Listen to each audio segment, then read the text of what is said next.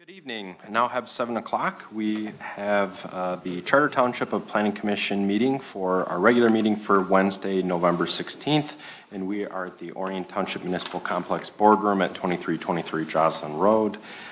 Can I have a roll call, please? Here. Here. Here.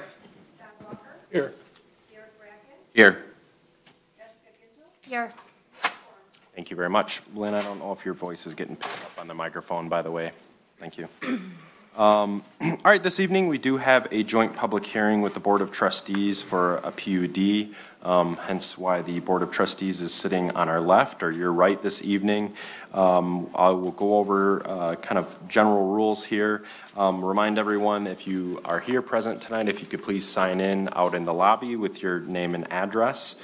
During the public hearing process, what will occur is essentially the public hearing is for us to gain comments about the PUD that's been proposed. Everyone has an opportunity to speak at the podium. This is held jointly with ourselves and the Board of Trustees to help the applicant in the process. The PUD process is a multi-phase process. There is a public hearing, there is the initial phase of concept and eligibility, and then later on site plan. In between that is ourselves, the Planning Commission, as a recommending body. So we strictly hear and make a recommendation to the Board of Trustees. Since a PUD is amending a zoning component of our ordinance here in the township, it's a multi-step process. So once we continue forth with a meeting, the public hearing will be held at 7:05. At that time, I'll ask the Board of Trustees to open their portion of the meeting with the public hearing. We'll ask the petitioner to make a brief presentation for a general overview of the project. We'll ask citizens to make their way up to the podium if you have comments or questions. On the back of everyone's agenda this evening, there's the general overview of how a public hearing here at the township works. This is how all of our public hearings occur. We ask each speaker to limit themselves to 3 minutes and 1 trip up to the podium. All of those questions or comments will be directed to myself as the chair. It is not to be directed to the petitioner or frankly anyone else in this room. And we would ask you to start your questions, comments, concerns with your name and address so we can have it for our records, please. Would like to remind everyone that this is a process in which all projects go through, and we offer everyone the equal opportunity to speak their mind and express their support or lack of support for a project. So please refrain from clapping, hooting, hollering, and speaking out of turn so we can make sure everyone has the opportunity to speak and have their opportunities be heard. General overview is there is not a back and forth during the public hearing process. This project will appear later on in our agenda this evening for further deliberation, but essentially the public hearing process is an information gathering phase is how I would make that comment. So now that we have a few minutes between now and the ability to open up our public hearing as advertised, we'll continue forth with our regular agenda. Starting with item number 3 in our agenda, we have our October 19th Planning Commission regular meeting minutes, along with our meeting minutes from our township initiated text amendment. Is there any motion or discussion? Mr. Chair, I move to approve the Planning Commission regular meeting minutes from October 19th, 2022, and the Planning Commission public hearing minutes, PC 22-35, Township Initiated Text Amendment, Performance Guarantees. Support. I have motion by Mrs. Urbanowski, support by Mr. Walker. Further discussion on the motion? Seeing none, any public discussion on the motion? All those in favor, please state with aye. Aye. Aye. All those opposed, motion carries. Item number 4 on our agenda is our review and approval of our agenda. Do I have a motion or discussion? Move to approve the agenda as submitted. Motion to have support? Support. Support by Mrs. Gingell, moved by Mrs. Urbanowski. Any further discussion on that motion? Any public discussion on the motion? Seeing none, all those in favor, please state with aye. Aye. Aye. All those opposed, motion carries. Last but not least, before we open our public hearing, we'll move to item number 5 for brief public comment on non-agenda items only. Is there anyone here in the audience that would like to make any comments on non-agenda items this evening? Seeing no one racing up to the podium, We'll move right along, and we have no consent agenda items this evening, so we will move forward with our public hearing process.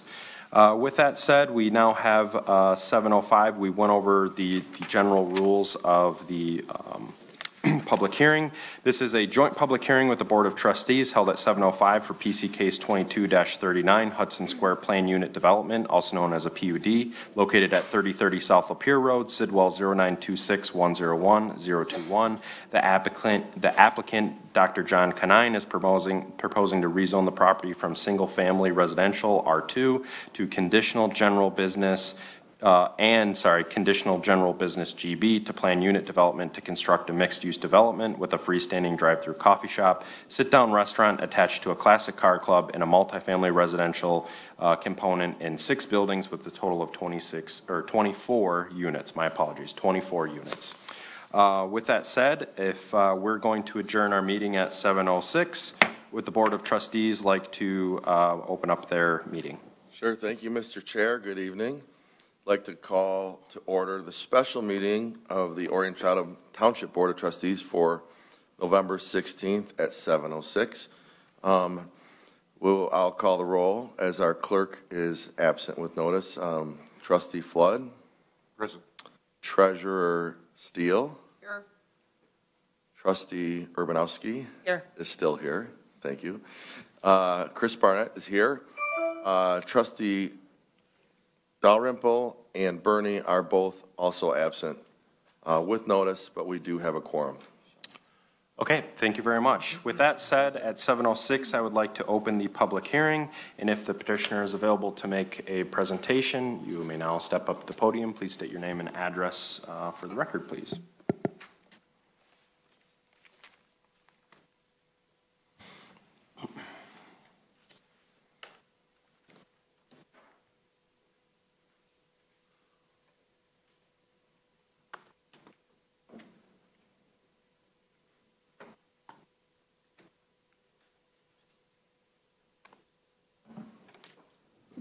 I suppose I can get the first part out of the way. My name is Michael Wayne, and my address is 3250 Auburn Road, Auburn Hills, Michigan.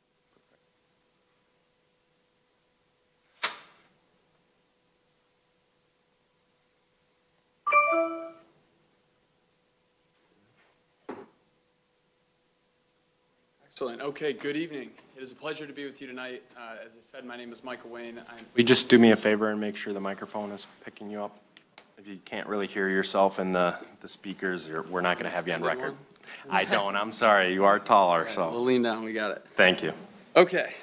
So as I mentioned, partnered with Detroit Riverside Capital, and we are here tonight to share with you a proposal that cultivates the vision of the Orion Township Master Plan and practices responsible development on a currently underutilized parcel. So we're excited to share that with you tonight. Now, you may recognize me, and that is with a good reason, but something that I would love to make very clear tonight is that this is not the Woodlands. This proposal has nothing to do with the Woodlands, and it is a completely separate project. Now, the adjoining 20 acres that was previously part of the Woodlands proposal is not a part of this proposal, and we have no intention to combine this with the adjacent parcel. So I just wanted to make that clear for members of the board, the commission, and the public. But the history of this site is interesting because following the Woodlands proposal, Dr. Canine was left with the choice, what to do with his land. Now, he met with various members of the township and through those meetings created some ideas, and the output of those ideas are what we have here tonight.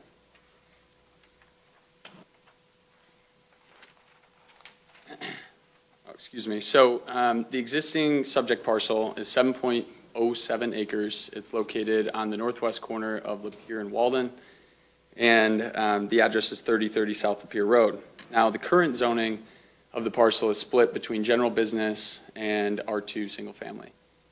We are bordered to the south by OP1, to the east by RM1, to the north by R2, although the current land use is institutional, church being built there, and then north of that is RM1 as well. And to our west is additional R2 residential. Now, as we sit here today, this project is currently approved on this site. This project features 26,000 total square feet of office space, as well as a 4,000 square foot freestanding restaurant. And you can see those facade images and renderings there. Now, the majority of office space is being built on spec to complement the car club.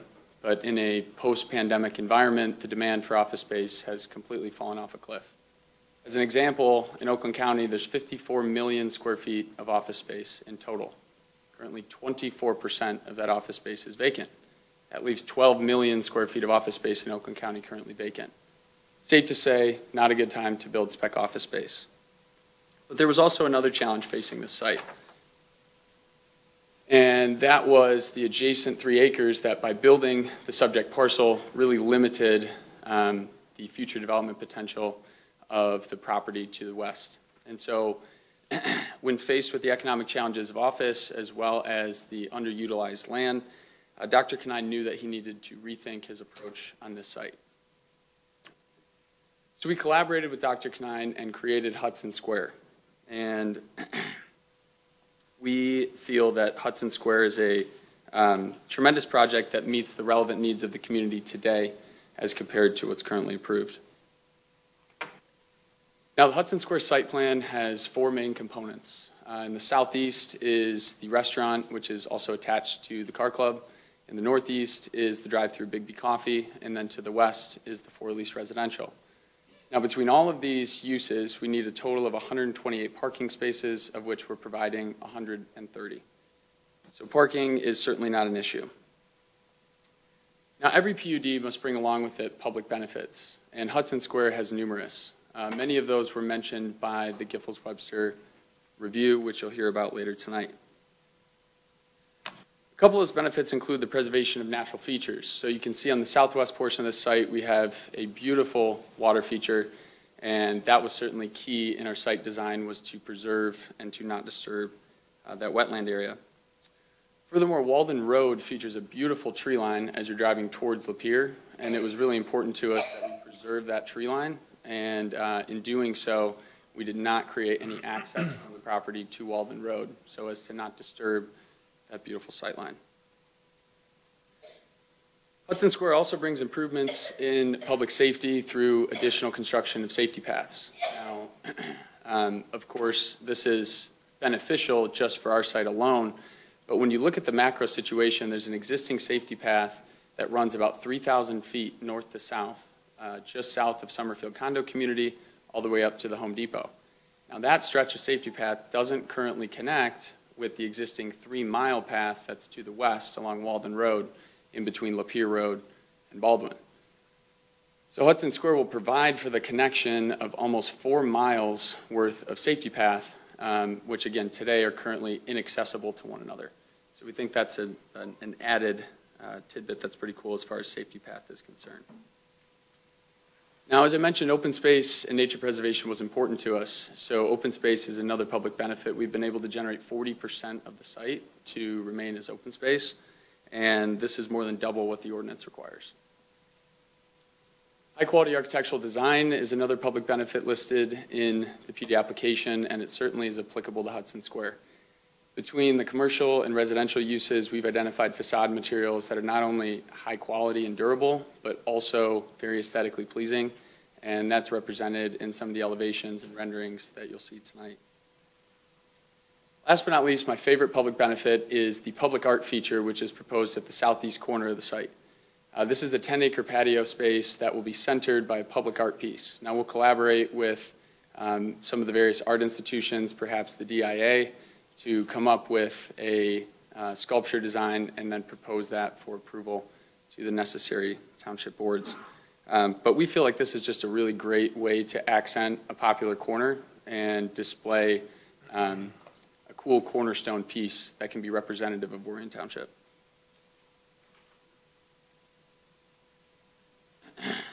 Now, as we know, assessing a PUD's compliance with the master plan is critical. So one of the ways to do that, of course, is to look at the future land use designation. This site on the west portion is high-density residential in the master plan, and on the east portion is general business.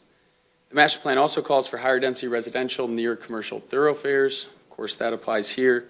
It looks for missing middle housing types, which it specifically names quadplexes as one of those, and that's what we're presenting here tonight. It calls for clustering of residential units around natural features and open space. I've explained how that's achieved by this site plan.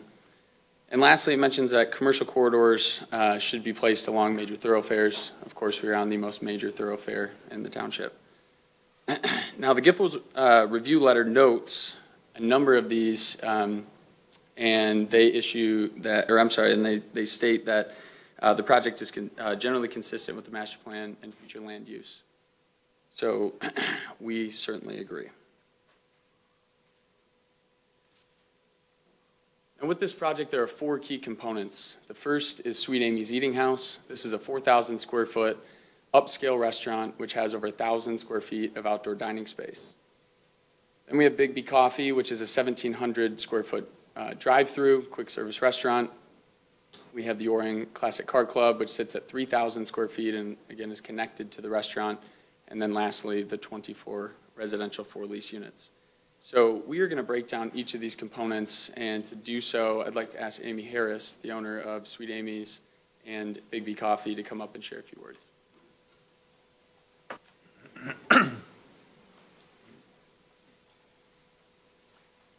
As Michael said, my name is Amy Harris. My address is 943 Watersmeet Drive, Oxford, Michigan. I've lived in the area for 10 years. All 4 of our adult children went to Lake Orion High School. So we're more affiliated with Lake Orion than we technically are with Oxford. And then I owned Sweet Amy's Eating House. I owned Sweet Amy's Eating House in Orion Township for 6 years. So just a little history about me. I worked in restaurants for 7 years throughout high school and throughout college, putting myself through college. Then I went into advertising and pursued working for 18 years at larger advertising agencies, managing multi-million-dollar automotive, casino, and healthcare accounts. After those 18 years, I got burnout on basically corporate America, and I always had a desire to open a healthy restaurant. My family eats very healthy and clean, and my daughter has 10-plus anaphylactic food allergies. No restaurants in the area can truly accommodate her allergies. So we did some research and found that there was a need for a healthy, primarily non-GMO restaurant in the area that does accommodate individuals with special dietary restrictions. So we decided to open up Honest to Goodness Breakfast and Smoothies in May of 2016. That evolved into Sweet Amy's Eating House during COVID, as people were not so apt to go out for breakfast. So we had to pivot and change our primary focus to lunches and dinners, still serving our breakfast food that we were known for. We were an award-winning restaurant for 6 years. We won various awards, everything from best breakfast to best lunch in the local advertiser and review, and as well in the open press. We consistently were rated 4.5 and higher on all social media.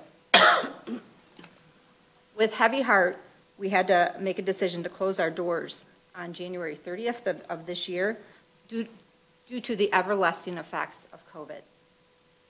We were not able to retain any kitchen crew, and we tried for over 6 months with no avail. So we had to make a hard decision and take a break and close at that location. However, the intent was always to open in a better location, and we've been interested in partnering with Dr. John Kennedy for years. It just recently came to realization that we were going to be part of this Hudson Square plan within the last year. An additional note, 2 years ago, I was diagnosed with celiac. Between myself and my daughter's allergies, we understand the challenges that the community and people with special dietary restrictions go through on a daily basis. There's literally nowhere in town where I can feel comfortable dining, or my daughter that she won't have a severe allergic reaction and end up in the hospital. Restaurants say they can accommodate, but the reality is most can't. Therefore, I've always felt Sweet Amy's was my way of kind of giving back and helping others in the community that go through similar challenges. As mentioned above, we did previously own Sweet Amy's Eating House that was located at 1166 South Lapeer Road in Orion Township. It was located in the Sherwin-Williams Plaza, just north of OSB across from Planet Fitness. We developed quite a following as we were a scratch kitchen, 90% non-GMO, and as mentioned, accommodated special diets such as celiac, vegetarians, vegans, and did our best to accommodate those with anaphylactic food allergies. In our kitchen, we would utilize only the highest ingredients, such as nitrate-free breakfast meats, cage-free eggs, grass-fed beef, wild-caught salmon, and as much organic dairy and produce that we could. All of our sauces, pancake mixes, salad dressings were all made from scratch, handmade. Just as an example, we had three varieties of our pancake mix: organic buttermilk, gluten-free, dairy-free, and a vegan mix made without eggs and dairy. So we take our allergies very seriously. On that note, we had a separate gluten-free griddle, gluten-free fryer that only touched potatoes, a gluten-free toaster, and a gluten-free prep area to avoid contamination with gluten and other major allergens. Many of our breakfast, lunch, and dinner options are naturally gluten-free since we are making items from scratch. Some of our local favorites are gluten-free, dairy-free carrot cake pancakes, gluten-free eggs over ham hash, gluten-free vegan hash, grass-fed burger slider that had an option for gluten-free slider bun, and 100% gluten-free fry varieties. This new Sweet Amy's restaurant would follow suit with the same scratch kitchen model that accommodates special diets. However, this restaurant will be primarily focused on dinners, offering with a brunch offering on the weekends. So in the renderings, it displays that we have we're proposing a 4,000 square foot building with a 1,000 square foot mezzanine above it for VIP social gathering space. It would have a minimum of 1,000 square foot patio surrounded by beautiful foliage that overlooks the pond. There will be lots of glass, so even those dining from inside will be able to enjoy the beautiful scenery. The overall look will be upscale in nature. Two unique aspects of our restaurant to the area would be the fact that we're going to have a private dining room, fishbowl style, so it will be open, surrounded by like wine on the walls.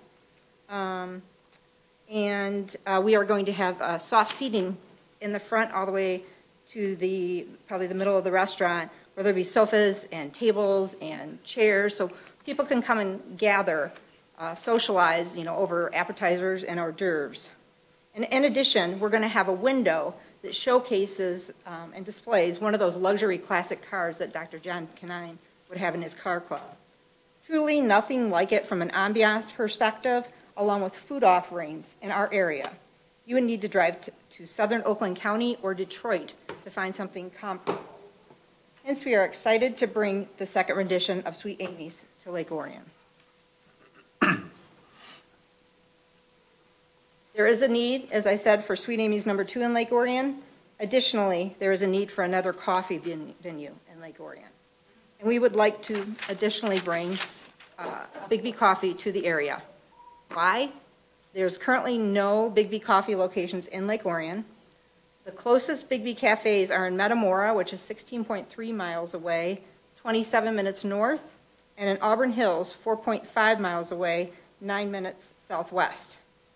Additionally, there is no coffee venue with a drive-through once you pass Tim Hortons on Lapeer Road, and Tim Hortons is 2.6 miles away. The closest non-drive-through coffee shop is Lava Mountain, which is 1.7 miles away. Our new Big B Cafe will fill a void of a somewhat coffee desert area for morning commuters, especially for those moms with young children or those in a hurry looking for a quick, convenient drive-through venue. For those that drive Lapeer Road every day, you can't help but notice the backed up traffic at Starbucks and Tim Hortons, where the traffic wraps around the road. This will help alleviate that backup by providing another coffee venue.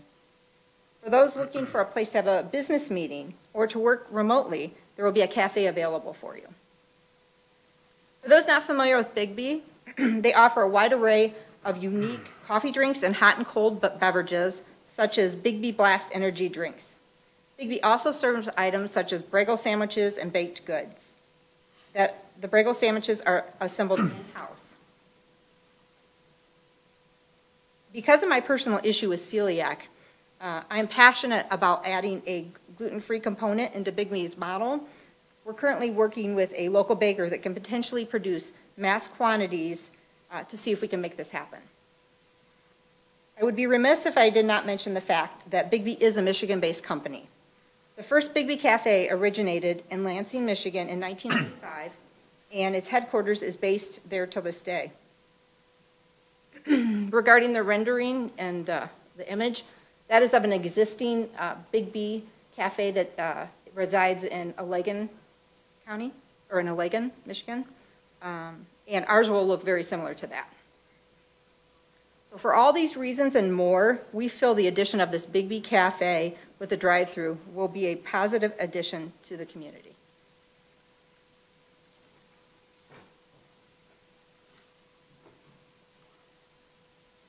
Okay, well, thank you, Amy. So our third component is the Orion Classic Car Club. Now, this should look familiar, as this was a concept that was approved by this commission previously.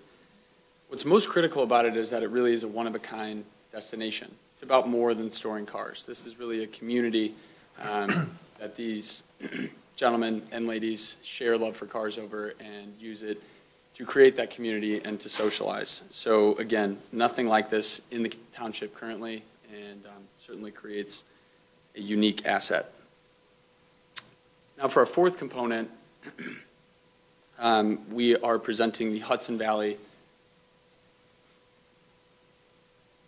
Hudson Valley is consistent of 6 independent buildings with 4 homes in each. Now these are 2-story structures, so maximum height measured to the midpoint of the roof line is about 27 feet. So we know that height is critical, and that was a key element of this design. Now each building has 2 2-bedroom units on the first floor, over 1,100 square feet of living space, plus a 420 square foot garage area and a 200 square foot outdoor patio. Take a short trip up the steps and you'll arrive at the 3-bedroom units located on the second floor. Those enjoy 1,600 square feet of living space, plus a 420 square foot garage and over a 400 square foot rooftop patio, which sits over top of that garage. Now, the variation between the 2 and 3 bedrooms allows us to attract a wide range of demographics in terms of renter base. We really envision 2 primary demographics for these homes. The first would be young families. So picture a married couple, maybe with a dog and a kid on the way, might be in between housing options, maybe not quite ready to buy a home. This serves as a perfect way to keep those people in the community and give them a housing type that is conducive to their needs. The second would be, say, a late baby boomer generation, so perhaps empty nesters, free of kids, looking for a hassle-free, maintenance-free living environment. This serves perfectly for those demographics. And now keep in mind that these residential dwellings are very high-end, and the rental rates on these dwellings will be comparable to the monthly mortgage payments of many homes in the surrounding areas. And so this demonstrates that the demographic will blend nicely with the existing landscape.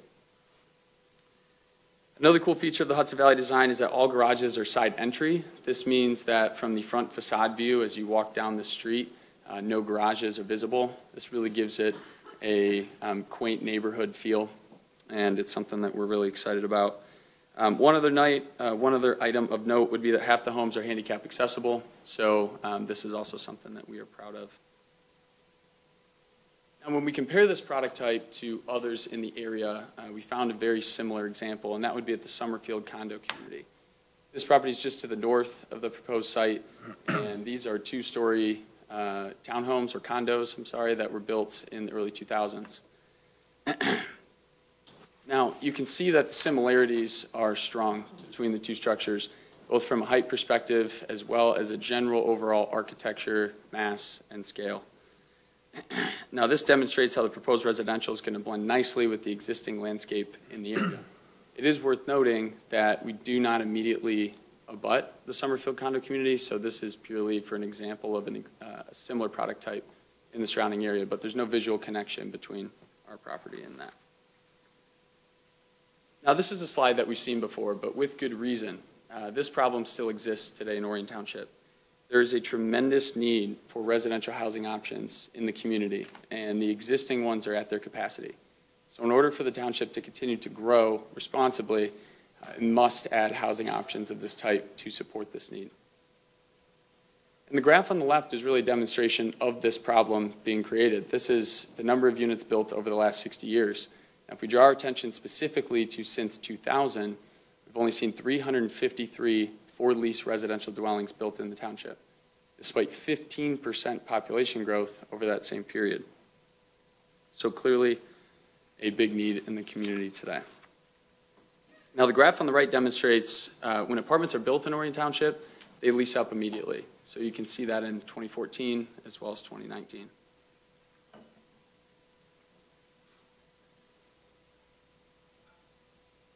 There's a couple of key areas that we wanted to make sure we addressed head on.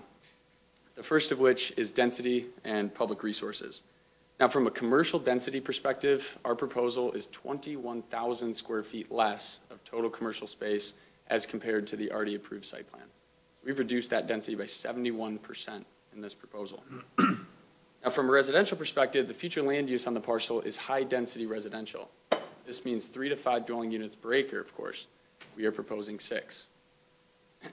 So this meets the intent of the future land use of high-density residential.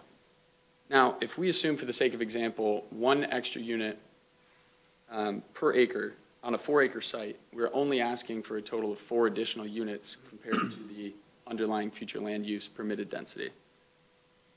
Now, if we take this a step further and assume that there's 2 people per one of those dwelling units, that's a total of 8 additional heartbeats for public resources like police, fire, and EMS to manage. I think we can all agree that that's a negligible amount to add to the service network.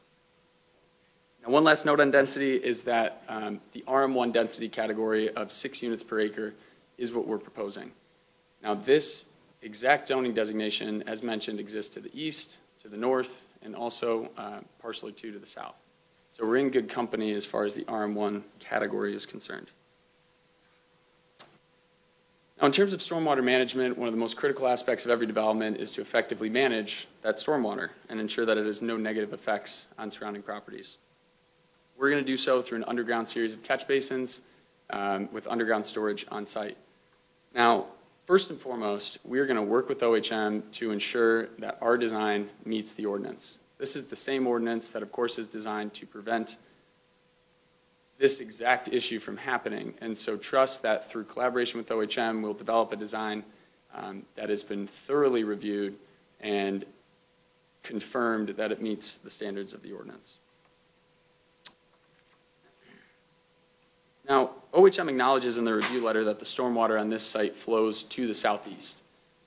The southeast corner of the Hudson Square proposal is the corners of Walden and Lapeer roads. So there are no properties to the east for any of our stormwater to flow onto.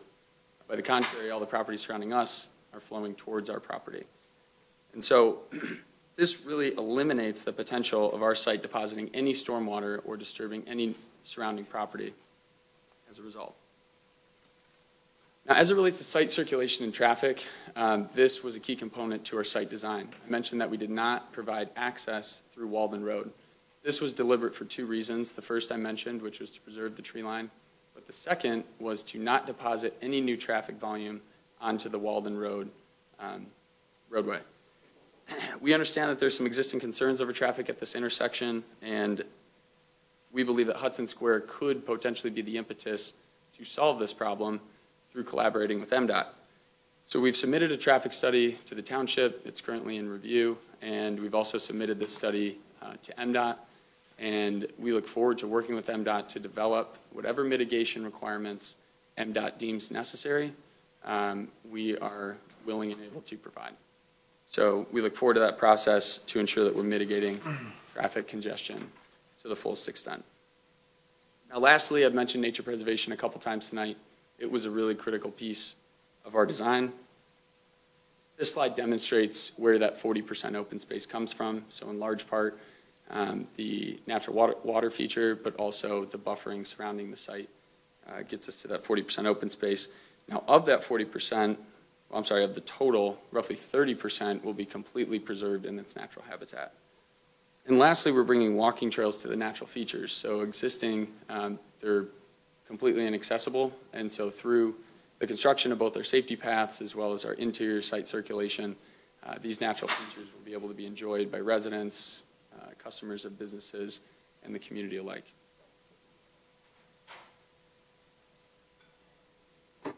Now, after all, we are at a public hearing. And so we wanted to share some feedback that we got from the virtual town square of Facebook. Our proposal was posted on the Orion Township Facebook group, as well as a couple various other groups within the community. And you can see the results were overwhelmingly positive. Almost 500 total likes between the posts, over 250 total comments. And when we compare the positive comments to the negative comments, we see about 96% positivity for the project. So clearly hundreds of your community members have spoke, and 96% of them were supportive of this project.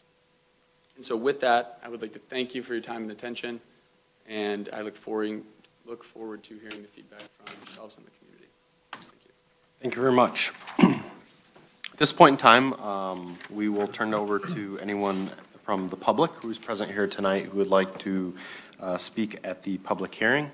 If you would like to speak, remind you if you could limit yourself to 3 minutes. I will be keeping time. We're taking notes up here, so if there's been something mentioned previously, we will have that in our notes when we further deliberate on the project. So with that, I'll ask the petitioner to take a seat so public can make their way up to the podium. At this time, if someone wants to step up, state your name and address. State your name and address for the record, please. And if there's more to speak, you can feel free to kind of line up behind just a little bit of distance and, maybe a couple, 2 or 3 people at a time and make this as quick as we can. So with that said, you have the floor. Hi, my name's Tracy Duman. I live at 270 Walden Road. I am the west property adjacent to the proposed property. So I really appreciate Mr. Wayne's, how he addressed a lot of our concerns. The 3 main points that I heard today was that there's no intent to combine the adjacent parcel behind my property. So I was very impressed by that. I hope that stands true. The next one is that there's no access off of Walden Road. Now currently there's an unofficial driveway on Walden Road already, and there's a mailbox there. So my question is, will that be blocked? And then also, sorry, I get so nervous. And then I appreciate the preservation of the tree line on Walden Road. So here's my personal concerns on my property. I hope that we can keep the tree line and the berm that's on the west side of the road, or I'm sorry, on the west side of the property, so adjacent to mine. It will provide light pollution coverage, so like it will block the light and privacy from the apartments. And then also there's a big fence there, and that was put up intentionally.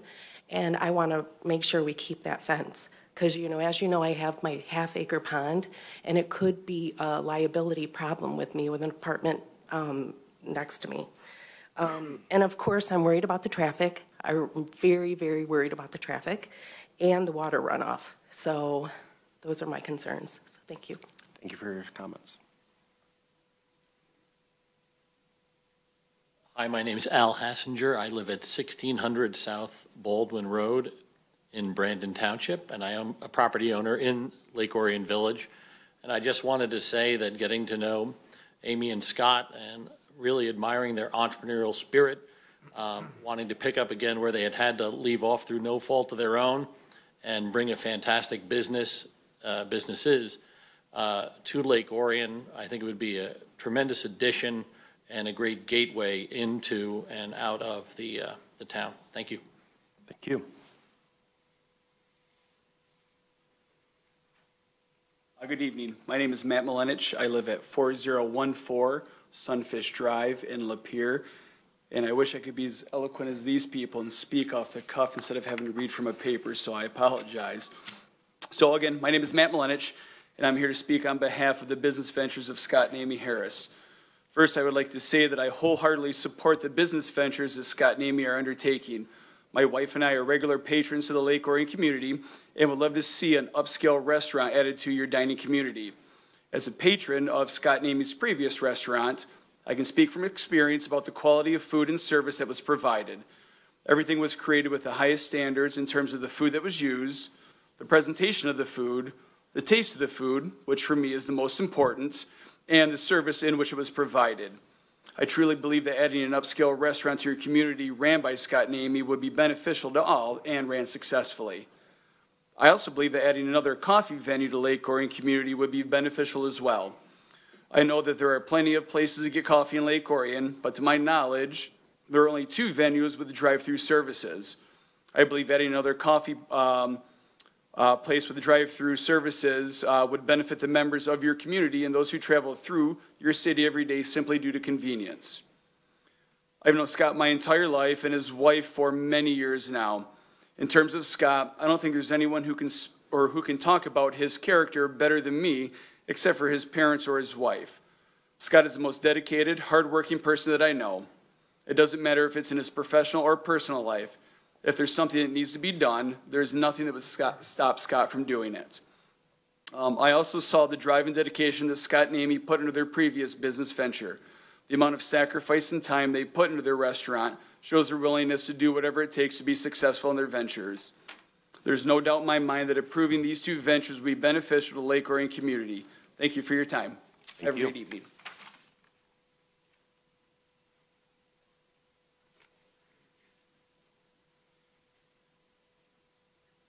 My name is John Slocum, and I live at 3066 Walden Meadows Drive off Walden Meadow Road. Could you step up a little closer to the microphone for me, please? Thank you very much. Okay.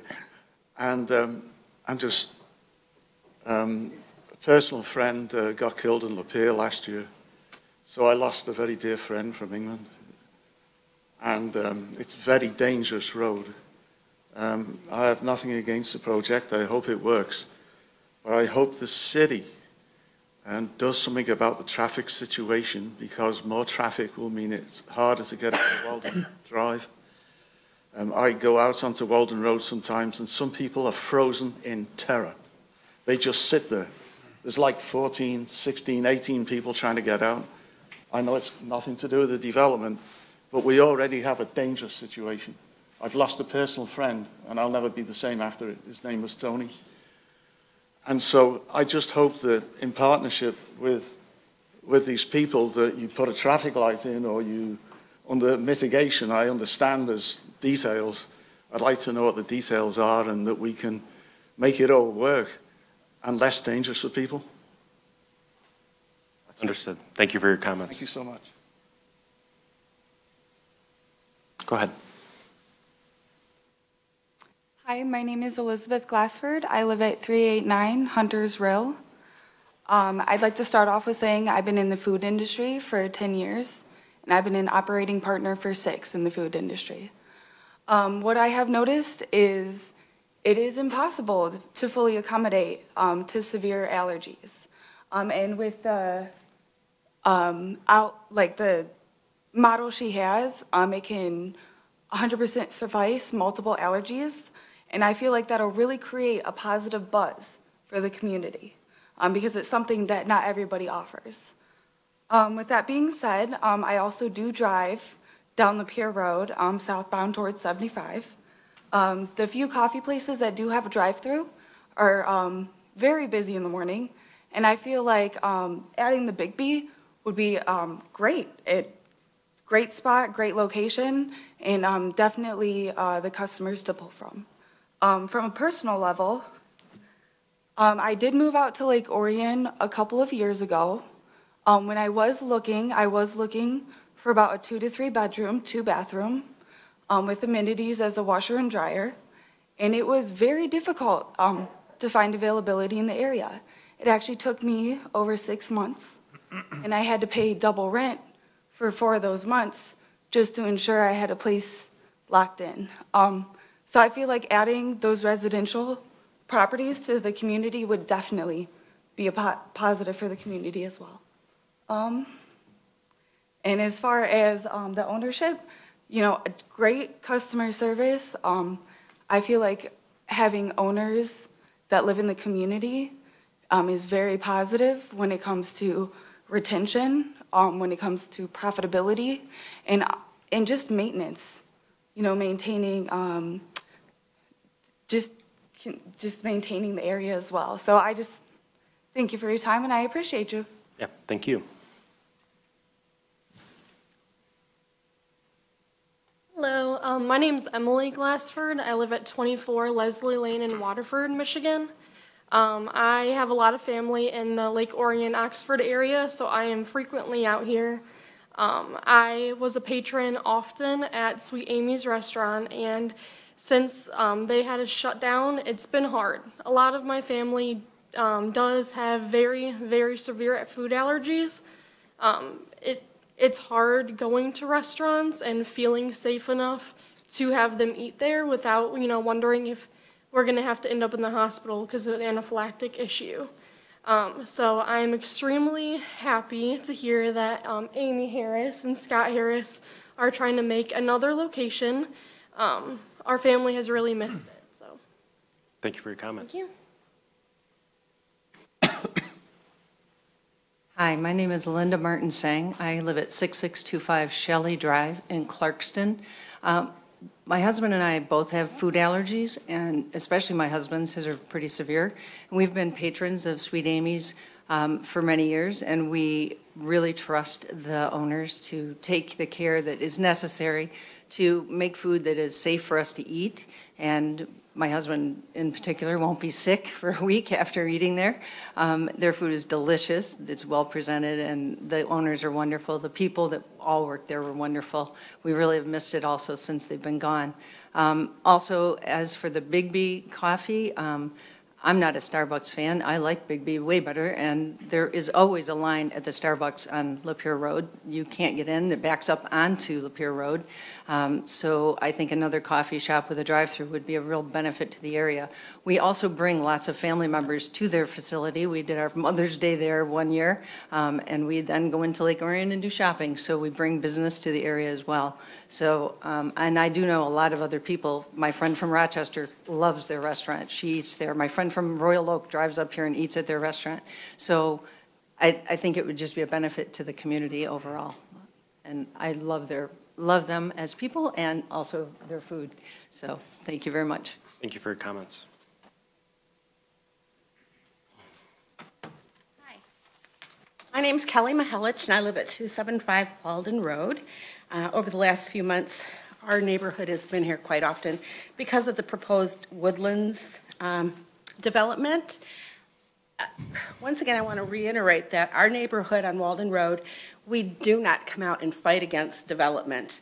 I live right next door to the Orion Kennel Club and the new vet clinic. They're wonderful neighbors.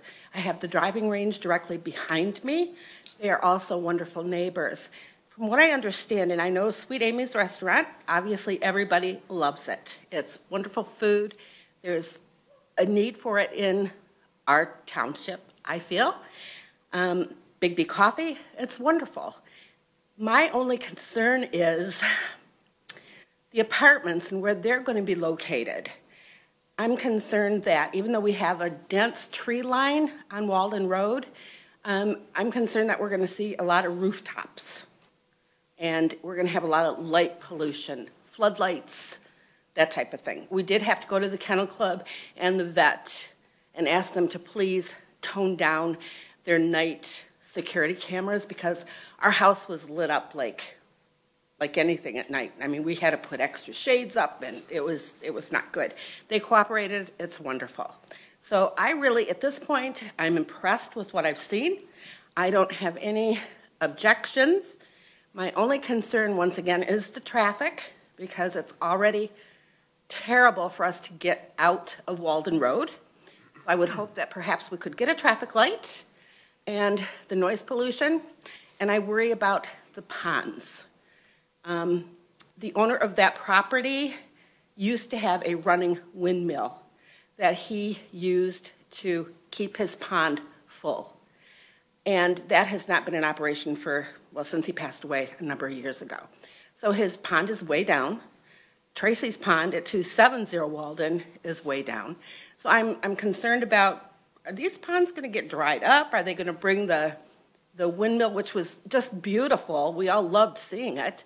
Are they going to put that back into operation to help the ponds and keep everything healthy and wonderful? But other than that, I really can't see anything to object to at this point. I do have a question. I didn't hear anybody address perhaps getting a liquor license for the restaurant. So I might have a concern about that. But other than that, I'm impressed with what I see. Thank you. Thank you for your comments.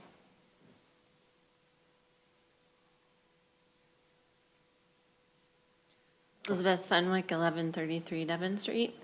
And I think this project would be a great asset to the community. I enjoyed hearing more about it. I was excited about it already, but seeing it broken down, it's a lot more exciting. But ever since Sweet Amy's closed, I haven't been able to find a restaurant that can meet my dietary needs either. And I work in Rochester, and I've sent a lot of the Rochester community here too, and they're eagerly awaiting them reopening also for the same reason. Can't really find a place like that, and I feel like them as people and their business were a great asset to the community when they were in business, and I'm eager to see them reopen. Thank you for your comments. Hello, my name is Melissa Canellis, and this is Lincoln. Both fans of Sweet Amy's Restaurant. My address is 986 Maloney Ave. I am a resident and a business owner, as they would say in northern Lake Orion, Oxford. So I wanted to be here in support for Amy and Scott Harris today. Learning more about the project, I can say we did buy a home this last year. Having a family and having a boy and a girl, there is nowhere that we could live without a 3-bedroom. Fortunately, we found a house we could buy, but there were not a lot of options when it came to apartments with 3 bedrooms. So I really like and appreciate that. Anyone that drives south on M24, I know this gets repeated again and again tonight, but I do see the backup as an insurance agent. I am terrified that my insureds are going to get rear-ended or rear-end someone else on a daily basis. So hopefully that would cause a little less panic attack there. And I like the idea in general for having the drive-through there and the convenience and everything else. I do like the idea of the stoplight because I used to live at Joslin and Silverbell, and anytime we took that way down, it was terrifying. More so outside of the consumer side, I'm here as a personal support for Scott and Amy. My husband was a chef at their restaurant for multiple years. Not only was he a chef at their restaurant, but we also became close friends with them. On top of that, anything that they did, they took more care than many other business owners I've ever seen. They were way more thorough than many other business owners, myself included, and I am a crazy analytical person. They were genuine any time from the pandemic to struggles with seating to struggles with anything to do with the restaurant, loss of business, closing down, reopening, and shutting down officially. Every step along the way, they communicated with the staff. They were incredibly professional, incredibly organized. I just genuinely, as humans, they are amazing people, and I would love to see them own another restaurant in the area and more. So, thank you. Thank you for your comments.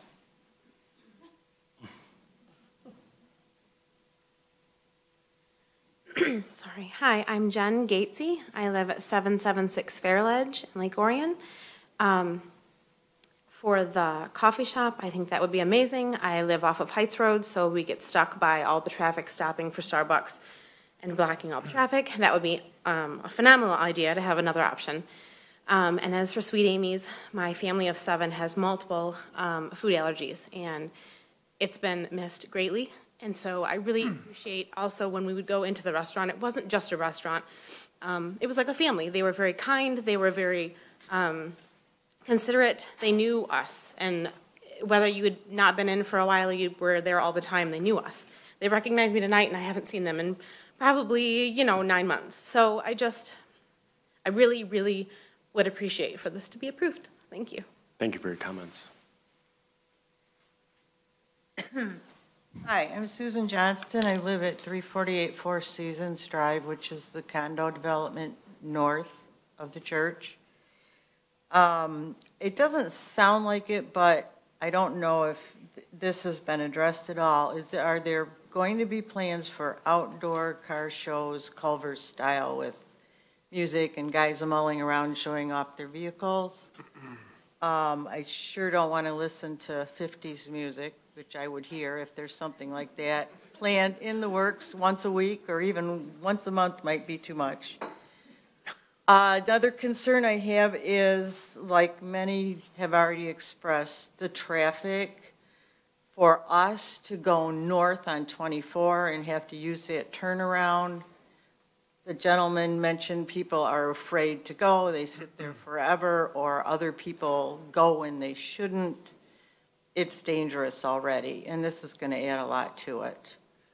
I'm also wondering about air quality. There's going to be a lot of idling vehicles, maybe only morning and night, but in that line for the coffee shop, where's all that exhaust? Is it going to concentrate in my backyard? I am on the south side of our condo development. And my last concern is a personal one, that having a coffee shop with high-calorie sweet drinks within walking distance is going to be dangerous for me. Thank you for your comments. Might be one of the better comments we've ever gotten. That was very entertaining. Makes it fun. Go ahead. My name is John Whitley. Address is 6581 East Lawn Avenue, Clarkston. Former resident of Lake Orion. Known Scott for 25 years probably, and Amy for about 10. Small business owner as well in the area. Just to tell you, you'll be very fortunate to have small business owners like Scott and Amy. Very high integrity people. My wife and I are both vegans, so we appreciate the ability to have a vegan alternative, and definitely a big fan of Big B as well. Thank you. Thank you for your comments. Good evening, Mary Ann Ryan, 301 Walden Road. I live across the street from this development. The parcel of property that sits on the corner of M24 and Walden Road was previously owned by Tim Jones. People might remember the flower shop that existed there, but I was a guest who was frequently invited on the rest of the property. Tim did landscaping, but that doesn't adequately describe what he really did. He was an artist. The flowers, trees, and bushes planted on this piece of heaven were beyond description. The number of annuals, biannuals, and perennials that bloomed throughout the year were stunning. We would sit on his patio, which overlooked the pond, and bask in the peace and tranquility of the place. I can't think of a better use for this property than a restaurant with a patio overlooking that pond. I'm sure the vegetation he planted remains to some degree, and I believe the citizens of Orion Township deserve to experience the solemn beauty of the place. It would honor Tim if others could enjoy the environment he sought to create. We in the neighborhood have been expecting the Antique Car Club to appear for a very long time now. We have no idea why it hasn't. As for the apartment density, I leave that issue to the zoning board to sort out. Thank you. Thank you for your comments. Hello, my name is Ryan Solden. I live at 4124 Calumet Drive in Oakland Township. I'm here to support Scott Harris and his wife Amy. I've known Scott for probably 15 plus years, echoing some of the people that have spoke before me. Very, very passionate individual, and anything he kind of commits to, he is in it 110%. So what I've seen and heard tonight with their plans and their development, very impressed. And then selfishly, I'm a big dog owner, so my route is right there on Walden, and a Big B would be awesome, because I would go there and get my coffee and then take my dogs, and life would be good. Thank you much. Thank you for your comments. My name is Shirley Moran, and Scott Harris is my son, and Amy, my daughter-in-law. And we live in Davison, Michigan at 9257 Monica Drive. And so we frequent their restaurant at least 2 times a month. And we have to drive like 40 minutes to get there. But we appreciate the quality of the food. And I'm also a naturopathic doctor. So the types of food that my family eats is very important to me. So I appreciate going to a restaurant that I know that the quality of the food is there, is what they say it is. And it always tastes very good no matter what we eat. So I think that the addition of this restaurant would be a great addition to Lake Orion, and for health reasons too. So I thank you for your time. Thank you for your comments. My name is Marcy Ramsey. I live at 335 Walden Road. And it was my understanding that the restaurant, the car club, and the coffee shop were already approved. So it was just the four family housing that was what this meeting was going to be about. I really would love to have the restaurant and the car club and all of it approved, as long as we can somehow get that traffic light in at Walden and Lapeer, because it's a traffic nightmare, pretty constant to get off of Walden onto Lapeer Road. And if there's accidents someplace in the area, they take off and they come back down Walden Road, and sometimes it's a mile backup. That's my only concern. And I was concerned about the wildlife, but it sounds like that's kind of being addressed, so I appreciate it. Thank you for your comments. Anyone else from the public? Go ahead. One more. Scott Harris, as you can probably guess by now, right? 943 Watersmead Drive, Oxford, Michigan. So when I thought what I was going to say this evening, the thought came to my mind, the conversation I had with my wife in late summer, early fall of 2015. I got a little different rendition than burnout on marketing. She was actually in a company where they lost two major accounts back to back and was caught up in a riff. They lost the Greektown Casino account and the Blue Cross that we know so well in Michigan account. So we had been talking about this restaurant concept for some time and her desire to do something special. She wanted to we were having conversations about creating this little brunch breakfast spot that she would know everyone's name like Cheers, and that was a common theme, common conversation in our house. So for those of you who don't know me, I'm a former commercial banker turned insurance consultant, so pretty conservative by nature. So when she asked me to turn this from something that we were just talking about to something that we actually might do, the thing that I told her is you don't start a restaurant, or any business for that matter, because it would be cute or nice. You do it because there's a business need. So our due diligence literally went from the top of Oxford to when the Palace was still standing, to where the Palace was, and we did the same thing on Baldwin Road. And we literally got the menus for every single restaurant. And we evaluated them, we dined in many of them, and we determined that nobody was doing what she envisioned. Nobody was doing upscale in Lake Orion. And so we started just 2 years into our marriage and blended family. We said we're going to do this crazy restaurant thing.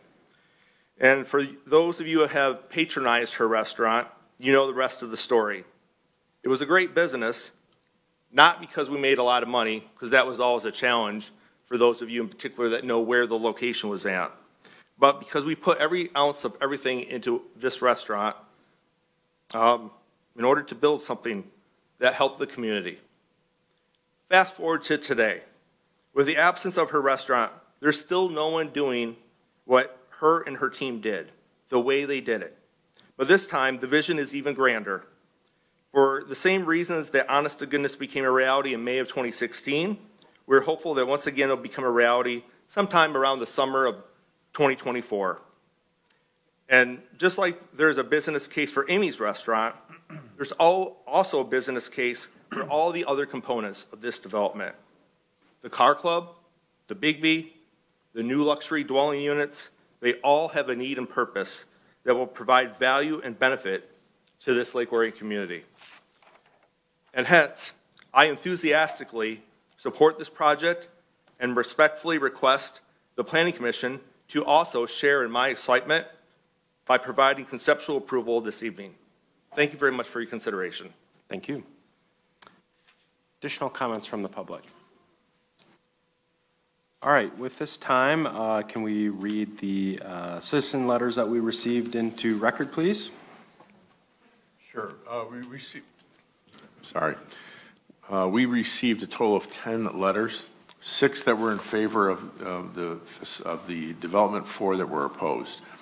The residents that sent letters were Cheryl Quiro, Michael Cladwell, Beverly Walton, Linda Martin Sang, Amy Harris, Riley Harris, Giselle Graham, Carly Haas, and Jessica Williams. For those that supported the development, the overall general theme was how much they enjoyed Sweet Amy's restaurant and recognizing the need for additional dining options in the community. Those that were against it had concerns about traffic and the size of the development and the footprint of the development. The applicant covered some of the statistical bullet points that came from Facebook. Amy Harris provided a letter that reiterated those, and I just need to read those into the record in terms of general feedback that resulted from the Facebook postings. They had 494 overall like posts, 151 overall love posts, 8 overall wow faces, 1 overall post, one sad face, 2 overall care faces, emojis with hearts, 249 positive comments, 11 negative comments, 191 positive likes to the comments, 17 positive loves to the comments, 3 positive care to the comments, 8 negative likes to the comments. It was shared 27 times, and there were 6 individuals provide negative comments. Okay, thank you. Thank you. Trying to figure out if we were reading Santa's list or public comments. But. All right, with that said, I'll turn it over to my fellow planning commissioners for any comments, questions they would like to add during the public hearing portion of this evening. All right, at this point, I'll turn it over to the Board of Trustees. All right, thank you. Any comments or questions from the 3 of us over here? You want to go first? No, you go ahead. Okay. I was going to refer to our new state rep here, but she graciously let me go first. I think people like the restaurant. Yeah. I counted 18 folks come to that podium, and 75%, 12 out of 18. So.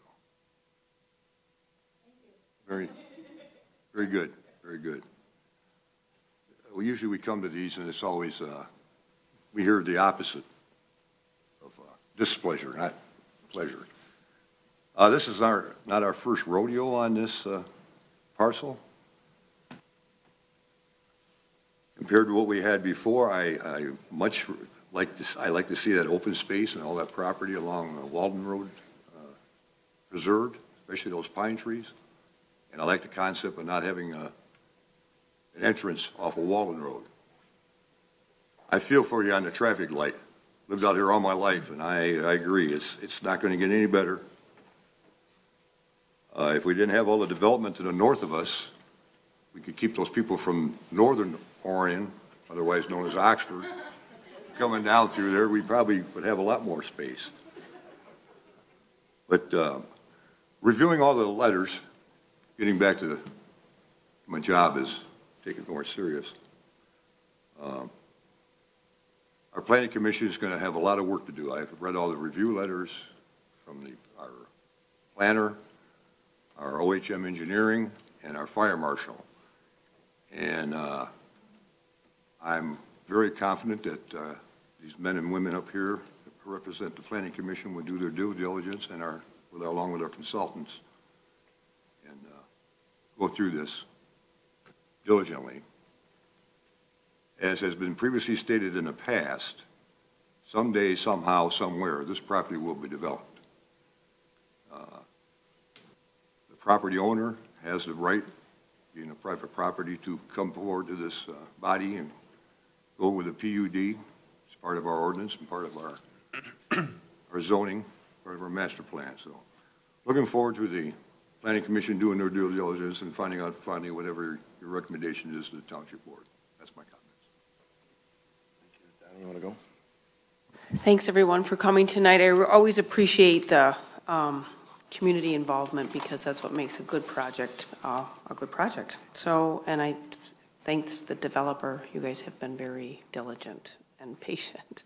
So I just had a couple comments, or actually there are questions, and then hopefully they can be answered either tonight or as we go through the process. The community benefit, I just wanted to see if the water feature and the tree line features were just actually part of the green space and the water retention, and not necessarily additional green space and additional water space. And the safety path connection, yes, it connects safety paths, but what is the actual contribution that you are putting in addition to what's already required for that development? I know that there's a gap on M24 because of the land was never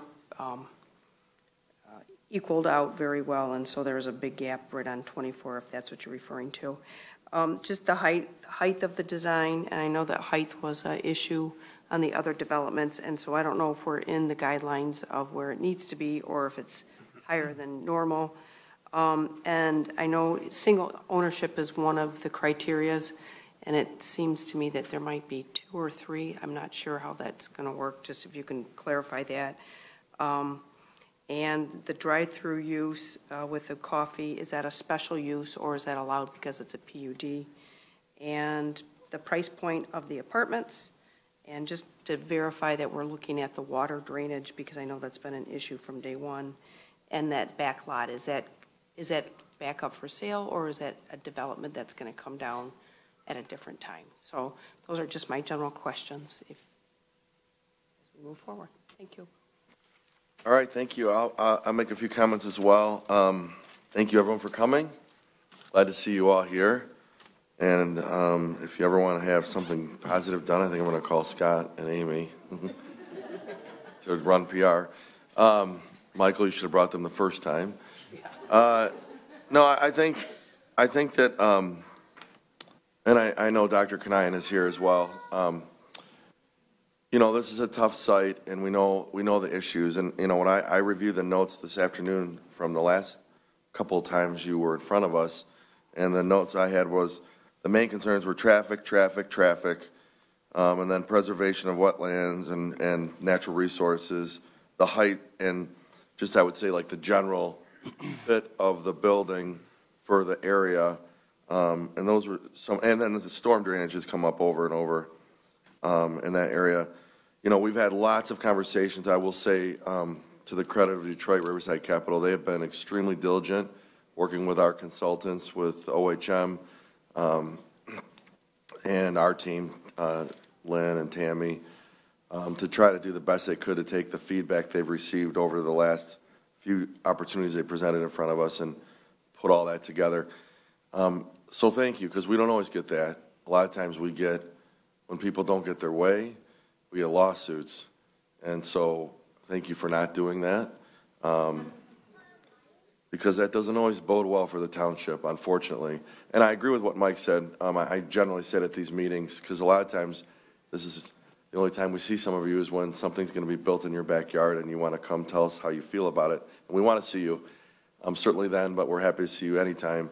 And it's a challenge because, as Mike said, I mean, this is the busiest road in northern Oakland County, and it's not a park. And, you know, I appreciate, Mary Ann, your comments, because I didn't know the previous owner, but I got to know you 10 years ago when I was first running for this job. And there is a lot of history on this site. I used to buy flowers there, too.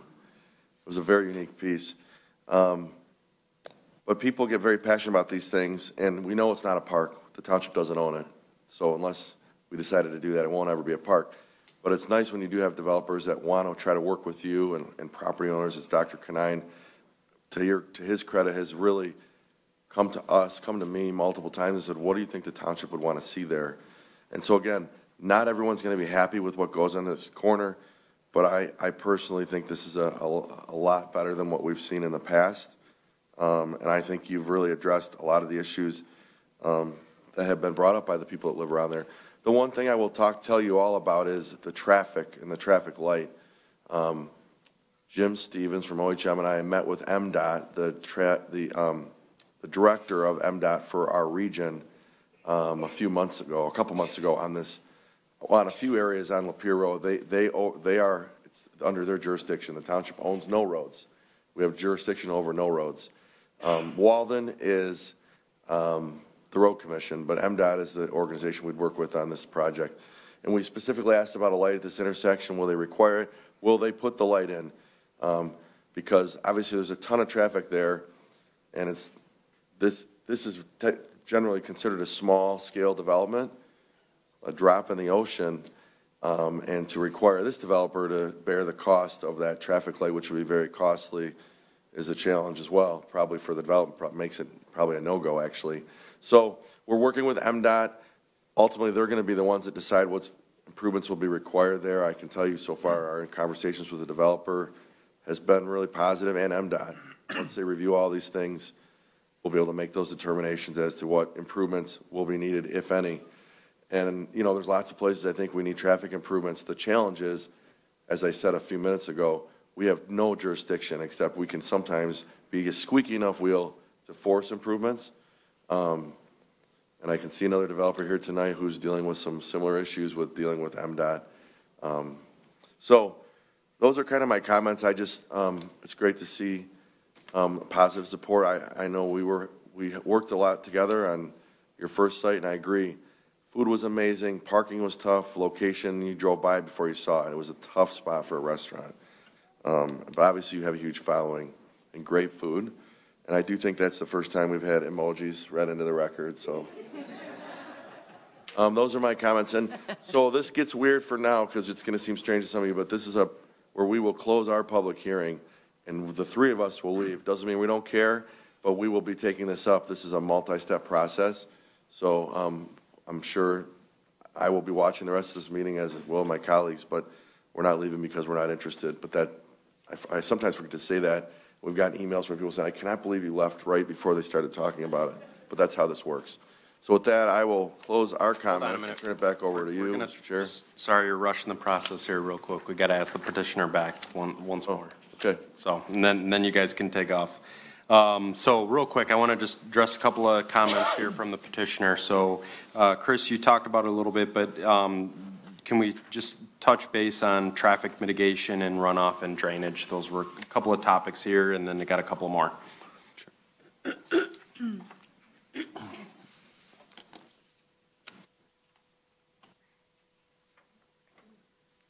Okay, certainly. Thank you, Mr. Chairman. So the traffic topic is as the supervisor outlined. This is an MDOT-controlled road. So no one in this room has any authority over whether or not we can put a traffic light there. But all we can do is be the squeaky wheel. And in this case, we might be the only wheel, because absent of another development proposal that produces a traffic impact study and hands it to MDOT, they're never going to look at this intersection. So really, by proposing this and submitting that traffic study, we are forcing them to identify the problem. Now, what they decide to do about the problem is completely up to them. There's a lot of variables that they have to consider, and there's a lot of traffic volume on Lapeer Road, as we know. So the idea of stopping it with a traffic light may not be their first reaction. But certainly their job in this state is to ensure that we have drivable, functioning, and hopefully well-operating roads. And so we trust that they will do this for this project. And as far as our current process with them, we've completed the TIS. We have submitted it to them. We've also submitted it to the township. Didn't get fully reviewed before the meeting because we were late on our submission with that, so forgive that. However, what that traffic study basically says is that the existing conditions warrant a stoplight at that intersection. Today, without our project, warrants that stoplight, and it recommends the mitigation of that stoplight.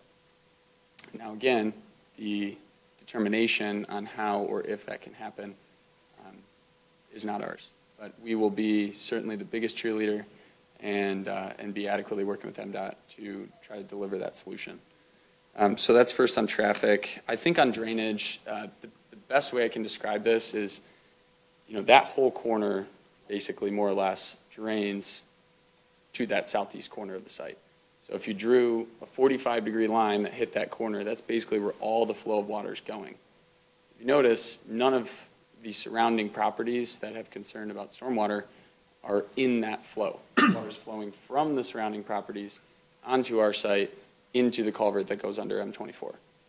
So it would completely have to reverse stream and go the opposite direction from the way the gravity's pulling it in order for the water to move in that direction. So that's just a general concept. But then on top of that, of course, we have to manage the stormwater from our site and make sure that, you know, despite any of our developments, that it doesn't now all of a sudden go to a neighboring property. And that's what our stormwater management system will do.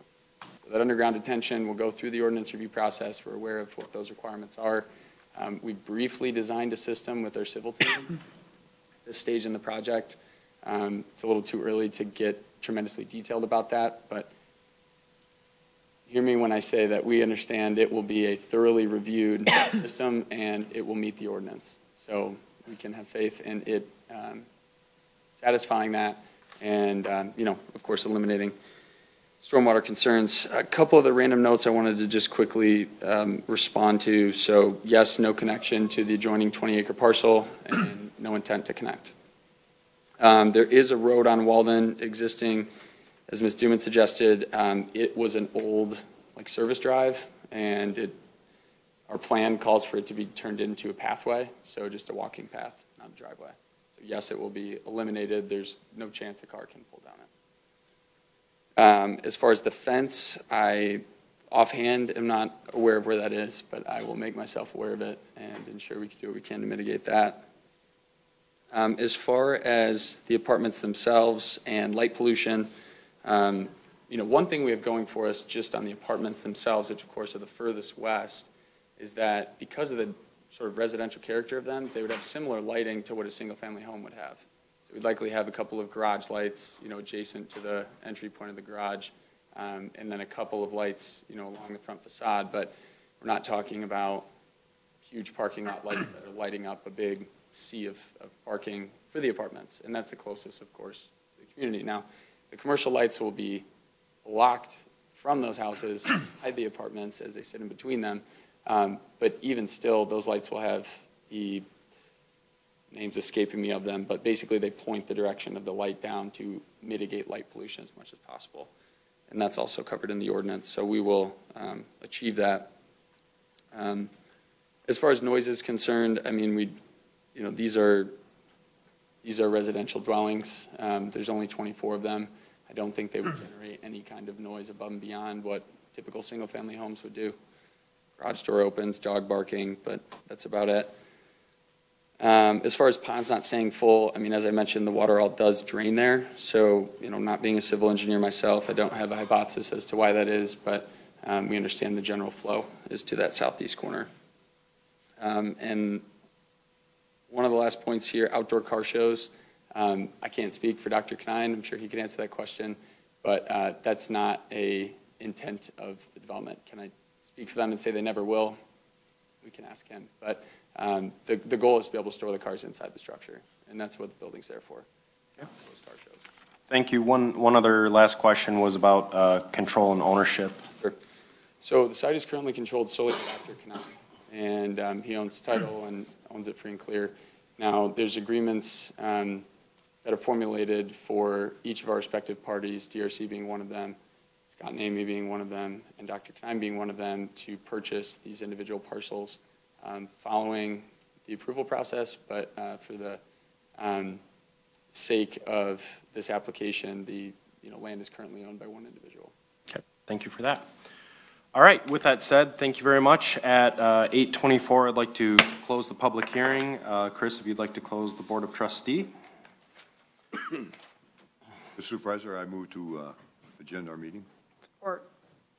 Been moved and supported. All in favor, say aye. Aye. Aye. Anyone opposed? We are adjourned. Thank you, everyone. Thank you. All right, real quick, if anyone's not sticking around for the rest of our agenda, if you are going to exit, if you could just do so quietly. We have the rest of the agenda to still make our way through. Well, you might note real quick that you do have this on the agenda. Correct. Yep. So there will be discussing this still. Yes. Yep. So it is on our agenda later on as item 7C. So stick around if you're still interested on the further deliberation of this project, but the public hearing portion is officially closed. Give everyone a couple of minutes to exit if they so wish.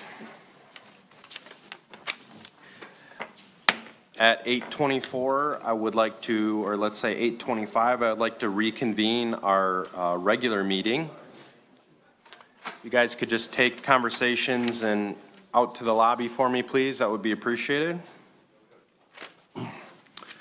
Next up on our agenda is item 7A, PC 2019-06, Silver Bell PUD site plan extension located on 4 vacant parcels south of Silver Bell Road on the east side of Joslin, Sidwell 0933-201, 001, 0933-128-001, 0928-379-001, and 0928-451-001. The applicant is present. If you could state your name and address for the record, please. Good evening. My name is David Stoyer. My address is 30180 Orchard Lake Road, Suite 150, Farmington Hills.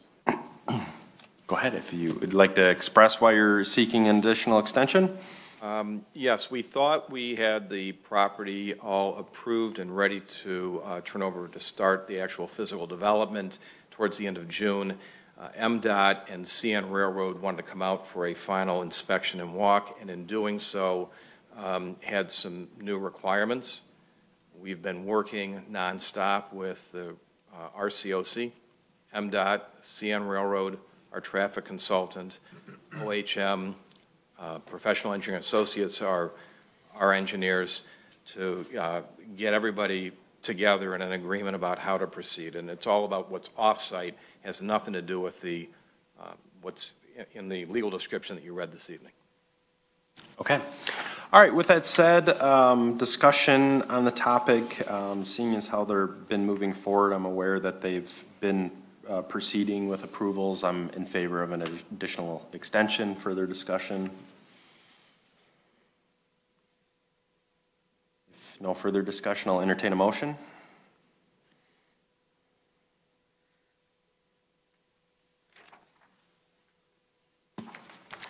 All right, I'll make a motion that the Planning Commission approve the site plan extension request for PC 2019-06 Silver Bell PUD site plan for 1 year. The approval is based on the findings of fact that the applicant is still working through approvals with neighboring jurisdictions, and approvals are still in process, and there has been due diligence on the project and intent of it moving forward. Do I have support? Support. Support by Mrs. Urbanowski. Further discussion? Any public discussion on the motion? Seeing none, can I have a roll call vote, please, Lynn? Yes. Sorry. Walker? Yes. Yes. Urbanowski? Yes. Bracken? Yes. Gingell? Yes. Reynolds? Yes. Motion carries. Thank you all very much. We look forward to seeing your project. All right, next we have 7B, PC 22-16, Lava Mountain Special Land Use Site Plan Postponement Extension, located at 1472 South Lapeer Road, 0914-100-074. Do not believe the applicant is present tonight. He had another conflict. I am familiar with this. This was essentially a postponement of further deliberation on this topic for them to work through. Essentially, if you recall, we had made some comments and suggestions about how to make the drive-through configuration of Lava Mountain Coffee work better. I think they're still working through that. I know there's been conversations with OHM, so there is some movement, and I would support further postponing this PC case. Further discussion. Go ahead, Mr. Walker. Move that the Planning Commission approved with regard to PC 2022-16 Lava Mountain SLU and site plan postponement extension, approve the postponement extension request for 1 year. This approval is based upon the information received from the petitioner. All right, I have a postponement motion on the table. Do I have support? Support. Support by Mrs. Gingell. Further discussion? Seeing none, any public discussion on the motion? Can I have a roll call vote, please, Lynn? Urbanowski? Yes. Gingell? Oh, yes. Sorry. Walker? Yes. Bracken? Yes. St. Henry? Yes. Reynolds? Yes. Motion carries. Thank you. Okay, that leads us back to 7C. If maybe we can flag down our applicant to come back into the room. Thank you very much.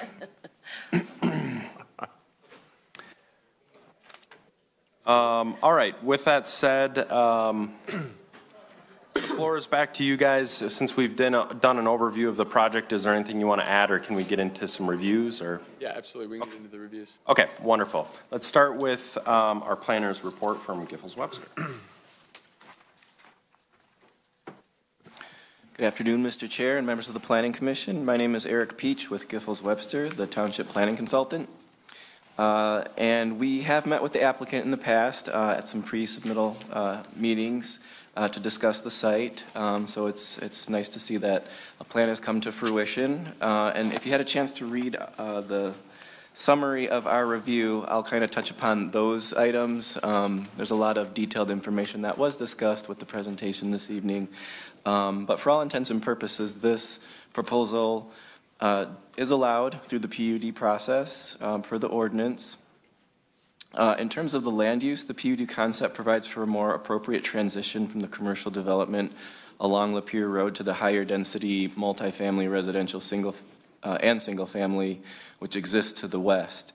The density plan alternative would result in a more abrupt transition between the single family lots and the commercial uses. And the new master plan reflects a desire for more attached dwelling units, including duplex, quadruplex, and other missing middle housing units in appropriate locations.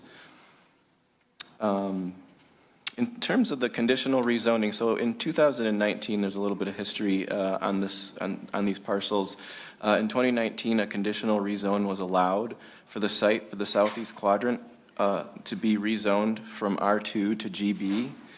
However, the rezoning was conditioned upon the preclusion of a number of uses, one of which was that there would be no drive-through uses within the GB. So if this wasn't pursued as a PUD, a drive-through would not be permitted on the site.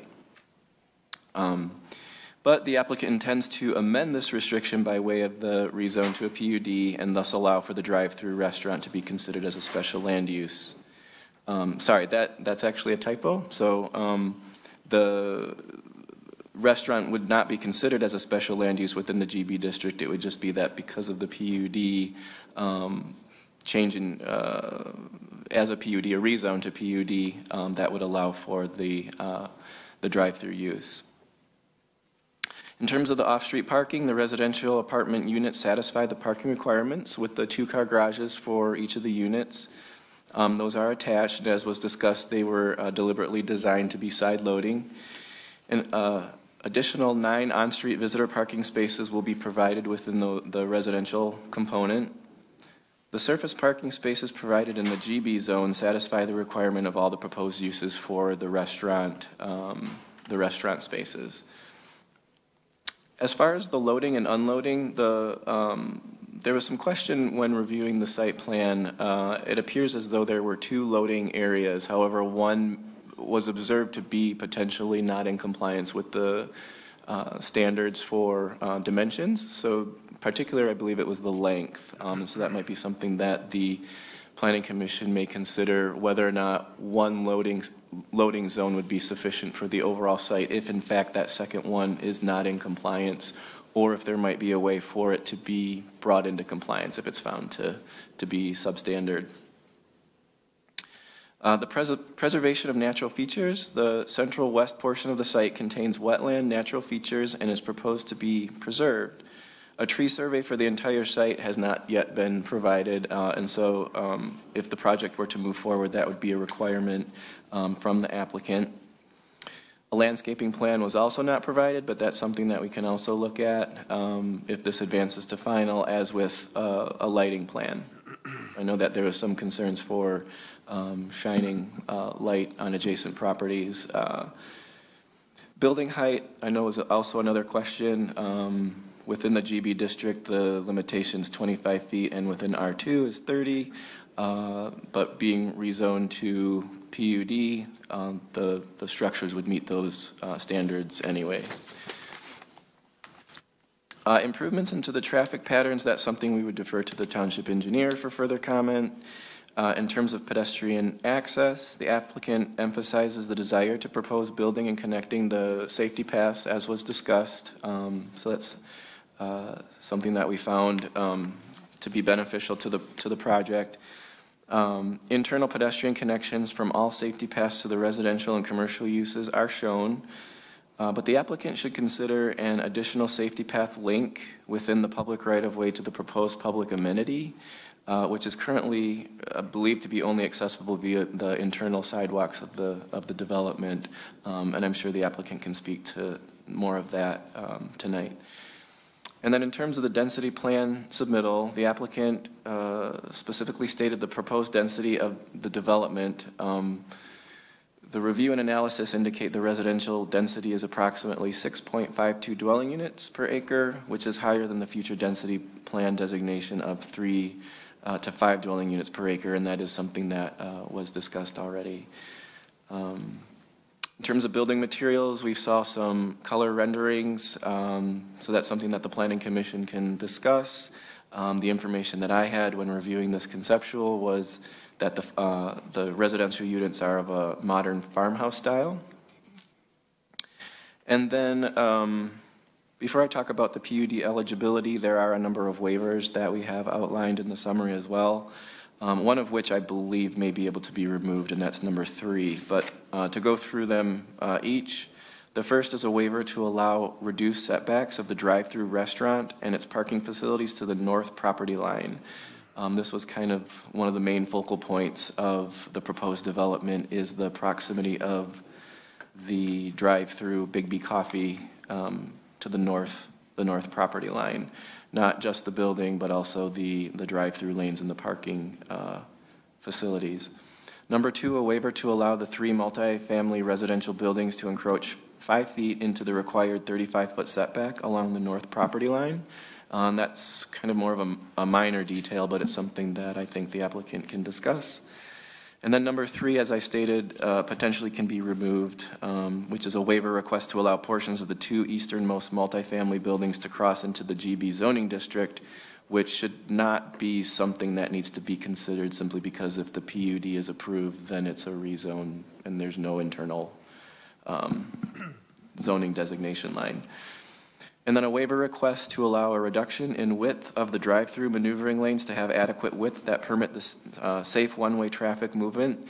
One of the major concerns that we have is the placement and the circulation of the drive-through facility and the way that the circulation of traffic flows.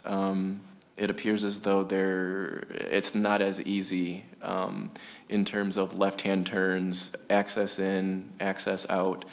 So that might be something that the Planning Commission would consider to take a detailed look into. A waiver request to allow for 1 loading facility for the overall commercial development. And as I stated previously, it appears as though one of the 2 loading areas is of substandard dimensions, which could be something that we can look at tonight. And then a waiver to allow the internal roadway width from Lapeer Road to the west termination to be less than 60 feet in width with a 30-foot paving section. In regards to the PUD eligibility, the Planning Commission should review the eligibility requirements and in order to, as part of this process. Public benefits proposed by the applicant include the preservation of wetland and wooded areas, safety path enhancement, aesthetic site elements, and a public art feature at the corner of Lapeer and Walden Roads.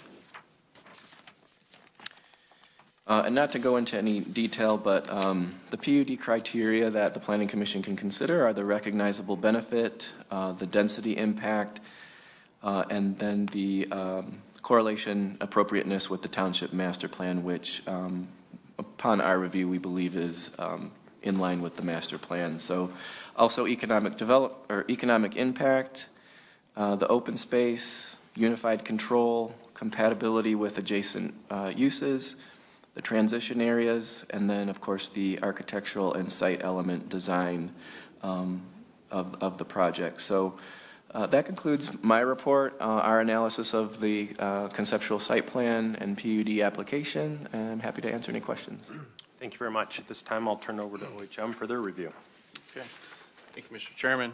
I think you've gotten a very nice overview of the site, so I'll just kind of skip ahead to our concluding comments and concerns at the end of our letter. At the time of our letter, we had not received the traffic study yet, so that was our main reason for concluding that this concept PUD as submitted was not in substantial compliance with the township ordinances and engineering standards. Since the issuance of our letter, we have received the study. It's being reviewed. We understand MDOT has also received it and will be reviewing it.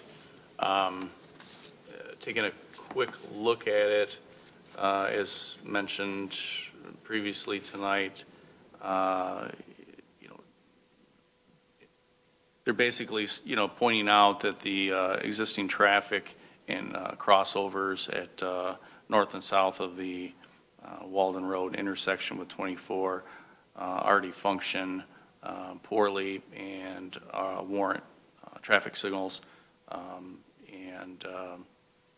So that's going to be up to MDOT as to whether or not they will approve those. We had, let's see, 7 other comments here. Number 2 was regarding the need to show the stream relocation, channel protection, and stormwater detention on the density plan. The stream relocation wasn't really talked about much tonight, but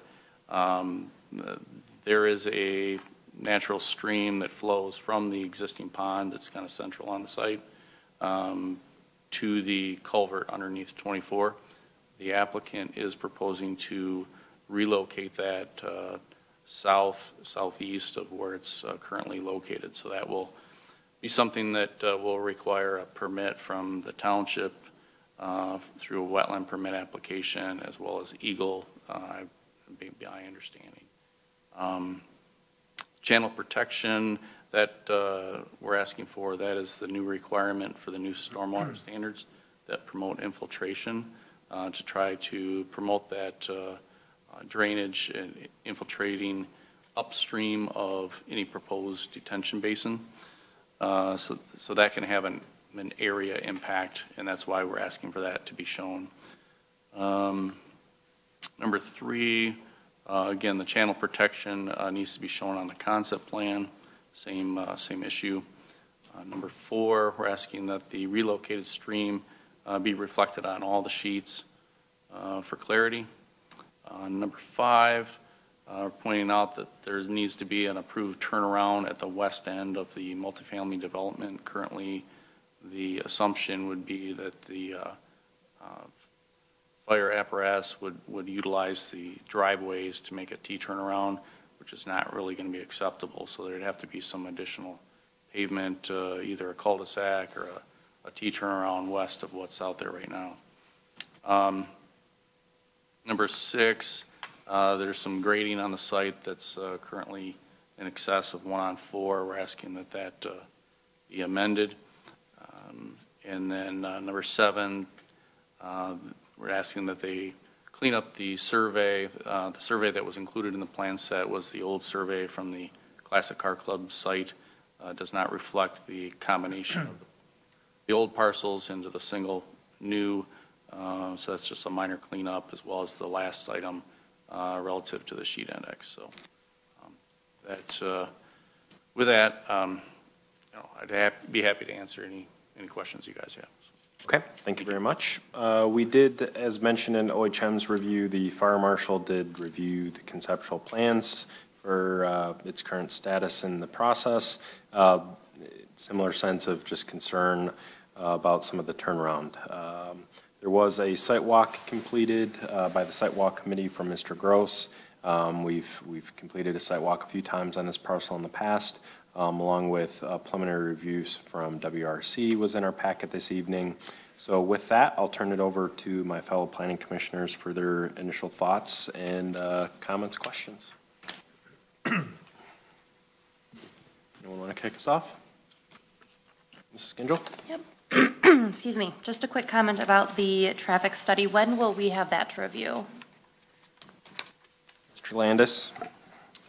We should have our review completed within about a week and a half. So. Thank you. Additional thoughts? Mr. Chair, Yep, Mr. Walker? were you done? Yes. Okay. Let me start this off by saying, I'm not sure anybody up here on this dais or on the other one over there was a more frequent patron of your restaurant than me. We've gone back a long way, so I want to disclose that right up front. I have no interest in your restaurant other than I really wanted you to make it happen. And anything negative I say up here today has got nothing to do with your restaurant or with Big B Coffee. I do have some questions, however. My biggest concern, and everybody has talked about it to date, is the traffic. And I understand that you cannot control MDOT any more than we can. But the traffic, every developer that comes before us says this: it's only going to be 26 more cars, 48 more cars, 37 more cars, whatever the number is. Southbound 24 in the morning, and matter of fact, almost any time of the day now, north and southbound 24 is hideous. The traffic is terrible. And that stop sign at Walden and 24 is not sufficient. I mean, something's got to be done. I'm not saying you can do it.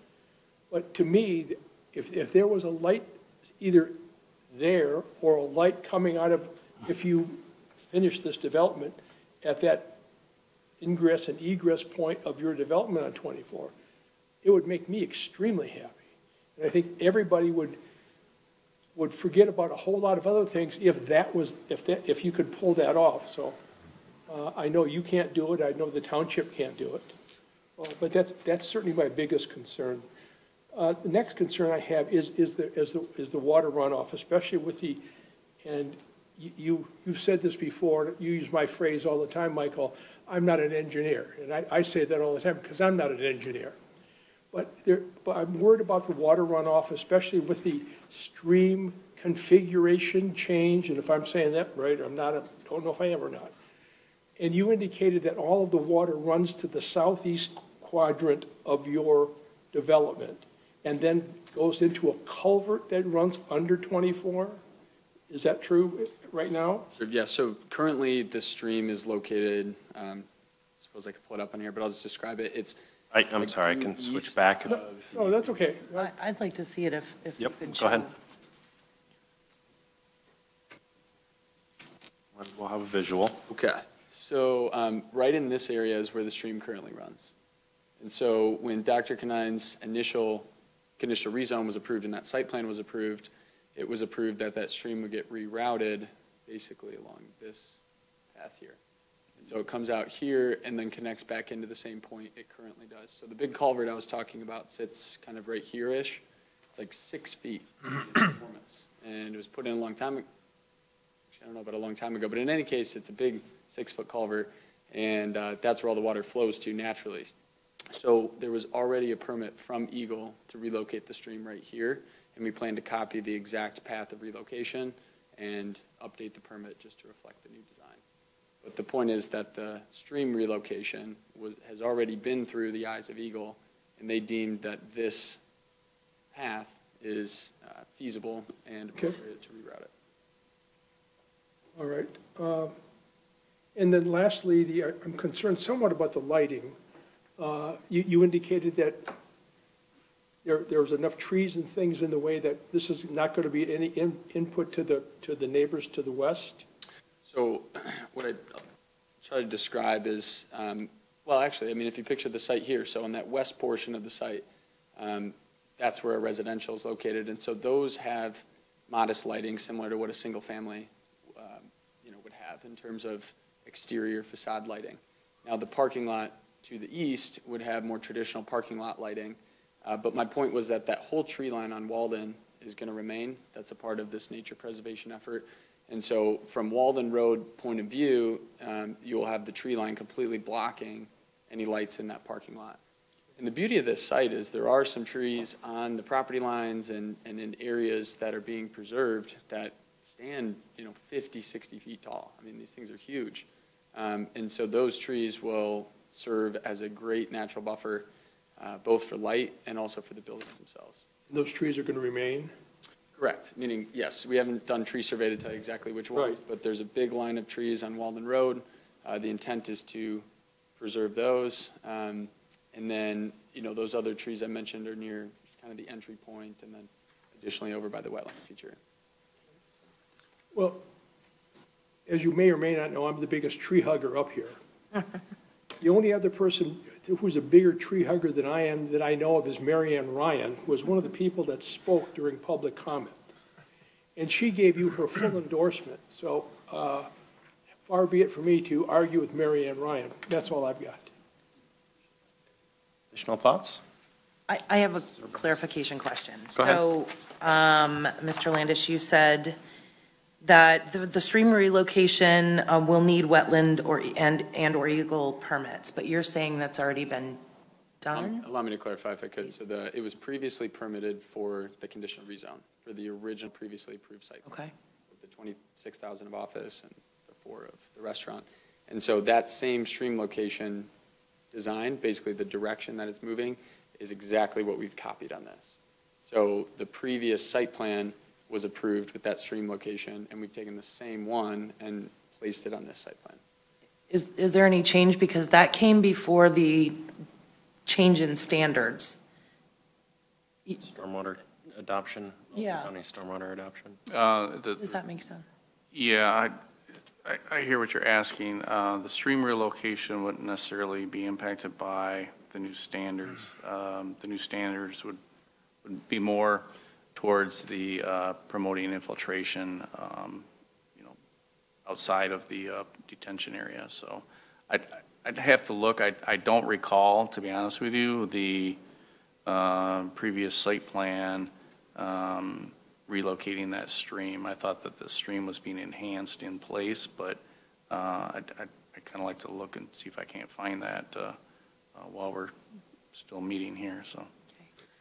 I had a couple other things I wanted to say, and one concern that I have that hasn't been mentioned yet. I have so many notes here. I started with positives and negatives. You guys have been here many, many times, and I appreciate your tenacity and listening, because there were 3 people who came up here to speak tonight that I can remember that had been here before for the Woodlands, and they were not quite happy with that development. And it sounds like they all are okay with the development now. Probably no small part to Sweet Amy's, but I think it's also the other parts too, right? I mean, the car club is something that people wanted before it's been approved already. It's something that I think people are looking forward to. I've heard buzzes about that. And then, other people saying that the need for these apartments, which is something we've definitely discussed. So I guess, Marianne's endorsement, I wrote it down. That was huge, to be honest. I mean, that was kind of I was waiting to see what she was going to say, because, I was wondering. But my major concern, not major concern, but the only thing that I wanted to mention that we haven't talked about yet is that turnaround, the fire department turnaround, or a cul-de-sac or something. Yet now, it says here, proposed temporary turnaround area. I mean, I think it's a bad note, frankly. It shouldn't say temporary, but it is the proposed turnaround area. Now, we understand that the concern of this turnaround configuration is that if cars were parked outside of that garage, it would block the fire truck from being able to pull all the way in. Mm-hmm. So we do have a little bit of space to the west, and so I spoke with our engineers about this previously, and one concept was to extend those driveways further to the west so that it would provide a space that the car could still be parked in front of the garage without blocking the same part of the driveway that the fire truck would use. I don't know if that is feasible yet, because they're working through that, but the intent would be to basically configure that driveway in a way where it achieves the goal of the turnaround. Yeah, I mean, that's It's a major part of it. We don't have a. Would like to add a few comments. We're obviously at the initial step of this process, right? Concept and eligibility plan. So let me speak to a couple of those things. I do think the proposal, as we see it here tonight from previous proposals on the parcel or adjacent parcels, is much improved from density impact, and it does meet a lot of the criteria in our master plan from that missing housing component. So I think that's a great benefit. I think we heard a large outcrying of support here this evening for Sweet Amy's and essentially the coffee shop. So I think there's some positives there. I do think there's the number of kind of the technical items that it still needs to be addressed. You know, one of the things, you know, you were speaking of the turnaround, and if we're talking about extending that, right, my concern is about some of the buffer and transitional zones between this property and the adjacent ones. So speaking with the, you know, the west, since that was a topic we were just on, you know, if we were to extend that, then that essentially eliminates any natural buffer that's going to remain or any tree buffer that we would be proposing. So that's a concern of mine. It also seems like I am in support of the coffee shop. I think that's great. I know previously when we approved the conditional rezone with the asterisk of no drive-through, that was in relationship to traffic. So I'll circle back to that one, but I mean, my biggest concern right now would be is, you know, we ask for a 100-foot setback to residential, and that's significantly reduced here in this plan from, you know, to the building, it's 52 feet, right? To the driveway, it looks like it's about 30, you know, so I think kind of circling around to this topic, if there indeed is a hardship here because of some of the limitation of the natural features, I'm in support of working with that, but just to kind of flat out kind of just say it's 50 without other measures being proposed, and I think that circles me back to the landscape discussion. You know, what measures, and it did get brought up this evening about the, you know, concern about proximity, and, you know, we've had other projects here straight zoned, right, that it's a special land use. That's something we always talk about is sound transfer, traffic flow. So I think, you know, those are topics to consider in this plan. I would like to see that drive-through. I like the orientation of the site, but just, you know, can we shift some things down? Can we start to make that buffer greater? If we are going to indeed decrease it, you know, we're only on this plan, you know, we're not speaking about what's remaining for natural features of trees. We are talking about preserve, right? But, you know, what does grading do to this? Because we know that I can love that tree, but if you're bringing the grade up 2 feet, that tree's never going to survive. So I think that's a big topic for me to discuss, and I would like some input on that proximity of the drive-through in relationship to the site. The other piece is I know we're talking round and round that the likelihood and the response and what the traffic study might bring us to, but, you know, one of our measures here about, you know, looking at a PUD is detrimental impact of, you know, surrounding areas. And I feel like that's an important piece for us to at least have a formal review on or response before we further deliberate, no matter how positive we feel about this evening. That's just my feelings. I'm open to other processes, but it seems like, you know, if that's something we require of everything else, you know, that should be some facts we have in front of us this evening before we just say, yep, I agree, right, or hope that there isn't, because maybe there is something that we need to ask for in addition. You know, going back to the conditional rezone of the past, right, we said that asterisk because of the proximity to Walden Road that, yep, it probably isn't going to get much better, right, but we want to also mitigate that risk moving forward with whatever proposed uses might be there. So I'm in support. Please don't, you know, take that as shooting the whole thing down, but obviously we're up here to do our due diligence too. So I know that gives some comments. The last piece would be is, you know, I know there's some comments about so reduced setbacks of some of the drives and things. The T turnaround was another thing I wrote down.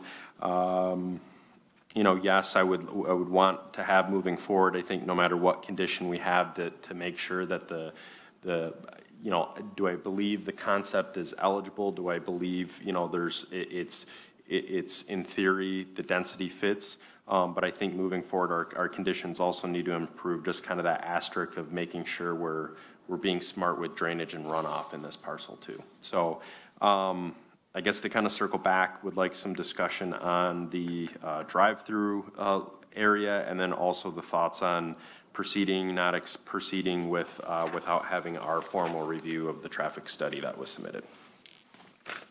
Thoughts?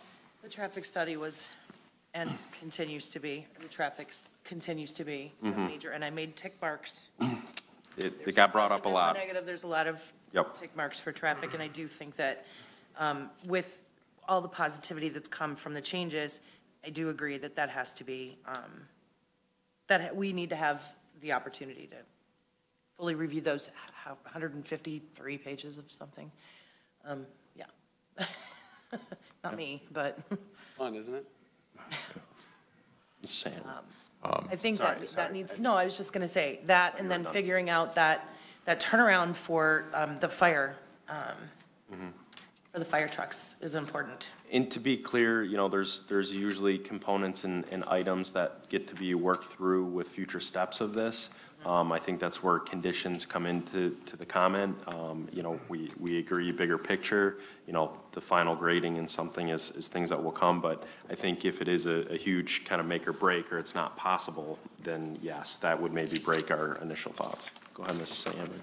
Let me just say that I think that this development, this concept development, is much more appealing than what we've seen in the past. I do like the mixed-use nature of it. I think that the 4 different components of this development definitely, in my opinion, provide benefits.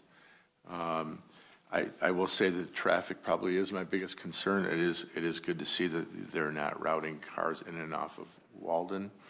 I live off 24. I know what 24 is like that. And the fact of the matter is we're seeing a lot of proposed developments up and down 24. If it's not just, it's bad, it's going to get bad plus with the other developments. I mean, it is what it is.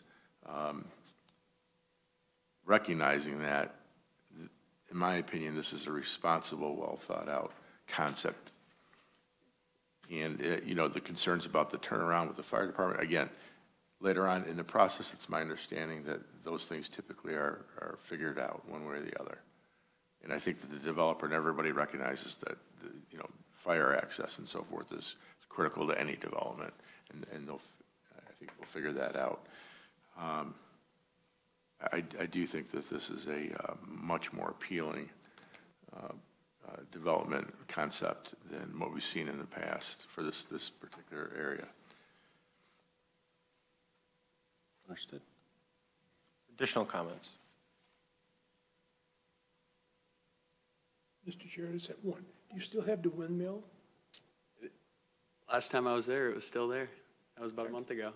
And I jotted that down, actually, when that comment got made, because if we could preserve that to keep that water flowing, that would be pretty cool. Thank you. Mr. Chair, just wanted to circle back to the stream relocation. I do stand corrected. The previous Classic Car Club site plan did show the stream relocation as included on this plan before you tonight, so my apologies. So this is a quick visual of that. This is the previously approved, but basically this route here is where it was flowing to. And if you look on Google Maps or an existing site survey today, you see it flows kind of like this. So it was already being rerouted before, and now it's basically being rerouted the same direction right here. It's just literally was a layer on the engineer's program that he didn't turn on. So. Understood.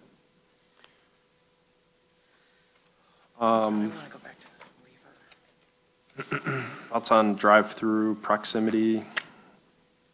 Mr. Chairman, if I could ask just a quick question to one of your points. So you mentioned residential setback. Now, does that have to do with the fact that the north property is zoned residential?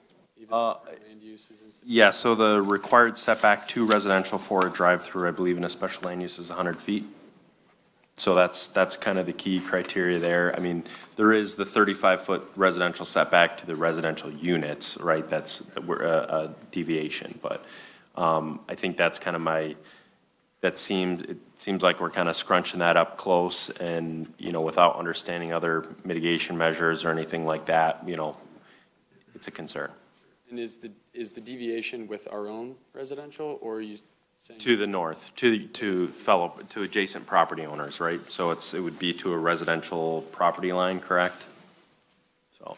Just for comparison, if that parcel was zoned something different, let's say it was actual institutional zoning or commercial zoning, what would the setback be in that case? I believe the setback is 50. So the underlying zoning is R2, but the current use is the church, of course, so while it technically is residential zoning, practically speaking, it's functioning as a commercial business or an institutional business. So I think the 50-foot requirement should be considered along with this topic. But certainly we'd like to maximize it. I mean, the challenge we have is we're pushing from each end to try to fit all the pieces in with the necessary setbacks and meeting all the ordinance. And I know that's the challenge every developer faces, so I'm not looking for sympathy. But, these minor tweaks that we can make, I think, can improve the overall orientation and, allow us to come closer to those setbacks. I mean, one specifically that I'd ask for feedback on is the extra 5 feet on the residential, being 30 as opposed to 35. That area behind those residences is intended to remain as natural and undisturbed as possible. And so our intent was to provide a 30-foot setback there. And, of course, our hope is that that is sufficient. Is there a deck or a patio or something back there? Patios are actually adjacent to those entry points. So for the first floor units, the 200 square foot outdoor patio would be like between those buildings there. You see the box? Oh, I see. Sorry. It's kind of in the side. I have new glass. It's not that I'm not open to decreasing these setbacks. It's kind of what other measures are in place, right, to mitigate that, right? So we're lacking some landscaping here to just say, we've spoken to propose kind of buffers between evergreen, staggering, right, between uses on parcel, right? But we're kind of saying, yeah, it's going to be proposed, right? But, maintained or proposed, but, that's something that I think would help us come to those conclusions. Or at least to say that, it's going to be a solid buffer or whatever it might have been. So. I guess bigger picture of just proceeding this evening without the formal review of the traffic study, in favor or not? What's our thoughts on that right now? I mean, how long will it take? You said it would still be. It's not going to be this evening. I know. So, it'd have to be our next meeting, or it seems like it could be ready for our next packet. Is that doable, Mr. Landis? It certainly will be ready and will be reviewed, and I don't want you to convey that I'm diminishing the importance of it. I most certainly, I can just spoil the ending for you because I've read it. It's going to say that the existing conditions warrant a traffic signal. It's going to analyze the warrant signals for that and describe how each of those are met. Then it's going to look at background conditions, which add population growth for the next 2 years. Then it's going to look at the future conditions with our development built. And then, of course, it's going to compare the signalization and the unsignalized. And what it shows is that even with our project built and the addition of the signalization, the then traffic conditions will be better than they are today without the site built. In a nutshell, that's how it's going to read. Now, again, would love to guarantee a light. I know we can get back into this. We would love nothing more than to come back here and say that we got a light approved with MDOT and there's going to be one there and talk about a community benefit. But we just don't know that yet. So I think it's in the Planning Commission's eyes, to consider how to manage that situation, given that it's not this entity that controls the outcome. Understood. I think some of my deal is just the importance of us and traffic reviews in our process. It isn't so much about, that might change. It's just the opportunity for our professional review of that. So that's where I'm hung up on. I understand what the writing on the wall. I know how to read a traffic study, but at the same time, we have a process here, right? And a duty and on these projects in this process. So, Yeah. but I'm open to discussion, right? I'm not trying to speak one way or the other. It just is a component where, you know, where we spoke to, and it sounds like OHM was trying to pull together some thoughts for the meeting, but, you know, we wouldn't mark this plan as substantially complete without that together, right? And I don't want to delay the process, but at the same time, it's a pivotal piece to a PUD, so. I'm going to agree with that. It's, again, traffic, we need to look at that. And I'm in agreement that we should not make any sort of, you know, decision on it until we have all of the pieces of the puzzle. Okay. But in the meantime, may I ask some questions about hours of operation? And maybe potentially even, so hours of operation for the car club and the restaurant. What is your like capacity for the restaurant? How many patrons are you expecting? And then for the Big B, it's what's the average for a Big B drive-through?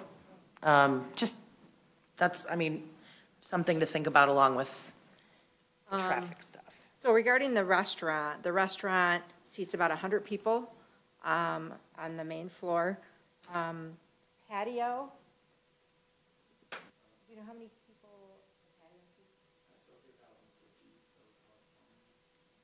25, 30. And then the mezzanine potentially will seat 30 to 50. Probably veer more on the 30 side because I probably will have the office there as well. Hours of operation during the week for the restaurant, we would potentially be open 4 to 10. On Fridays, 4 to 11. Saturdays and Sundays would be open for brunch. So we would be open probably 9 to 11 on Saturdays, and Sundays we'd probably resume our normal brunch hours, 9 to 3 or 4. Big B, we haven't got that together yet, but I'm assuming potentially our hours would be open, we'd probably be open like at 6, probably to 8, most days of the week. Maybe on Sundays, Saturdays maybe a little earlier, 6 p.m. Regarding traffic flow for the Big B,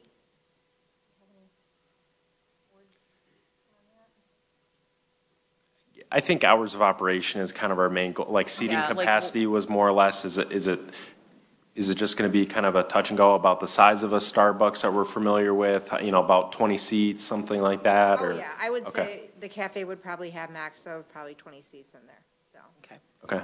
And yeah, the capacity of Starbucks, but because of the road that's being developed, there will not be that backup in traffic that we see on Lapeer Road right now, with us, the way it's been developed and built in the parking lot itself. So. Okay. And then the car club use, is that a public function, purely private, hours of operation for that? Fully private, so the concern of events or anything like that is not necessarily a concern? Car club events in the parking lot? Can you step up to the podium, please? Sorry. State your name and address. I guess if you're part of the applicant, that's fine. Name helps, though. John Canine, 1247 Lakeshore Boulevard. The current car club, we've had, now remember this has been during the pandemic, but we've had 2 inside parties, 3 inside parties in 7 years in the current location. I actually think, Scott, you were at one of the parties.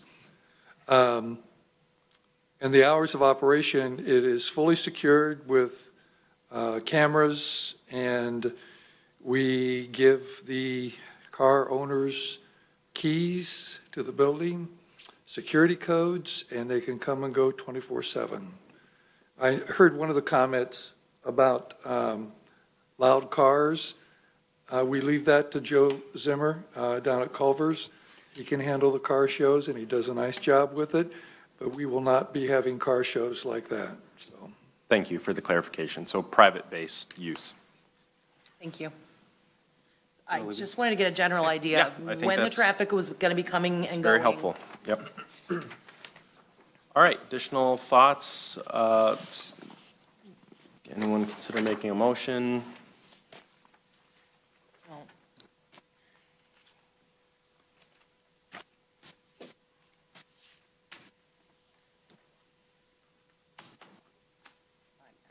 inclined to make a, We can make a motion and at least discuss it further, so.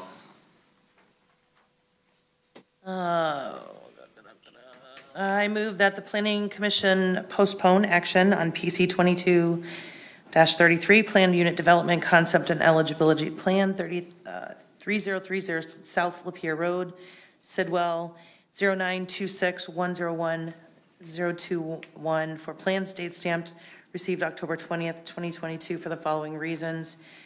We still have an outstanding report on the traffic study that we need to look at and digest. And a T turnaround for the fire department for approval. Okay, and just one clarification on the motion. You said PC 22-33, you intended 39, correct? PC 22-39. Okay, thank you. Do I have a support on the motion? Support. Support by Mr. Walker. Further discussion? So the only question I have is, when the applicant comes back before us, after we have a chance to look at the traffic study, and they'll have an opportunity to make some changes to their concept plan? No. We're not encouraging necessarily a whole nother submittal. It would be the review of what was submitted. If there are going to be additional conditions or items that they bring forth for us to consider as in addition to the submitted plans, that would be the current thought. Because there wouldn't be time for all the other reviews to reoccur and get resubmitted with time. Their plan is to come back pretty quick. Correct, with this plan, with our reviews complete. Okay. And then if there were to be additional items that maybe meet or our discussion points, right, they could present that and we could say as presented or, as within that. That's what I'm getting at. If they want to address any of these outstanding concerns. Yep. No matter what it is, if they think they can tweak the plan accordingly, that's all I'm asking. We'll see that next time. I agree with the chairman that we'd like to be back in 2 weeks. Hopefully I'll check with Tammy and Lynn just to see if we can get on that meeting, but we'd like to be back as soon as possible, absent of another submission. But if we're unable to be on the next meeting, then perhaps we would just resubmit and be on in 2 meetings from now with an updated plan and the traffic study. But our preference is to come back as soon as we can. I would agree with those. Yes. Check with Tammy. Yep. So, yeah, I mean, if there's some thoughts and at least some of those items that we can clarify, some additional information or as submitted, I think that would be helpful and maybe that potentially mitigates some of the conditions that might be brought forth. So we have a motion on the table. Give me just a sec. You will have an opportunity to speak with public comment. So we have a motion on the table to postpone for the project in front of us right now for the finding of fact for the opportunity for OHM to review the traffic study that was recently submitted for our review before further deliberation. It was supported by Mr. Walker. Further discussion as a planning commission. Okay. Seeing none, public discussion on the motion, which can include you. Hours for the restaurant, we will be closed on Mondays and Tuesdays. Understood. So it would only be Wednesday through Friday that we would be open starting at 4 o'clock. Okay, thank you for that clarification. Okay, with that said, any other public discussion on the motion? All right, can I have a roll call vote, please? Yes, Lynn, go ahead. I have a question. So do you want to see revised plans back or not, or is this just the traffic study that? We're seeking the postponement for the ability for the traffic study to come forth. So we weren't asking for submitted plans. We're suggesting that if there were clarifications during a future presentation to address some of our concerns, we're appropriate with that, but we weren't trying to get into a whole revised plan at this point. Thank you. So, roll call, please. Bracken? Yes. St. Henry? Yes. Urbanowski? Yes. Gingell? Yes. Walker? Yes. Reynolds? Yes. Motion carries to postpone. Okay, thank you very much. We thank you for your presentation, and we look forward to further deliberating here at a date really soon. Thank you, Mr. Chairman. Thank you. All right, that leads us to item 7D on our agenda this evening to speak about meeting dates for our 2023. Can't believe that we're actually talking about it's going to be 2023. They were presented in your packet this evening. Our typical regular meetings as followed is a proposed resolution. As always, we meet on the first and third Wednesdays of each month, and beginning on January 4th and ending on January 20th. If bigger picture, we want any dates potentially considered for review, we could talk about amending those. If not, we can adopt as proposed, as I guess presented. Do I have a motion? Recommendation? Mr. Chairman? Yep. I move the Planning Commission approves the 2023 PC meeting dates resolution as presented and forwards to the Board of Trustees for adoption. Support. Right. Motion by Mrs. Gingell, support by Mrs. Urbanowski. Further discussion? Seeing none, any public discussion on the motion? Can I have a roll call vote, please, Lynn? Gingell? Yes. Bracken? Yes. St. Henry? Yes. Sorry. Urbanowski? Yes. Walker? Yes. Reynolds? Yes. Motion carries. Okay, thank you. We have no unfinished business. Do we have any public comments? Seeing no one left in the audience, we have no communications this evening, and I'll turn it over to our planner for the report on the future of transportation. Thank you, Mr. Chair.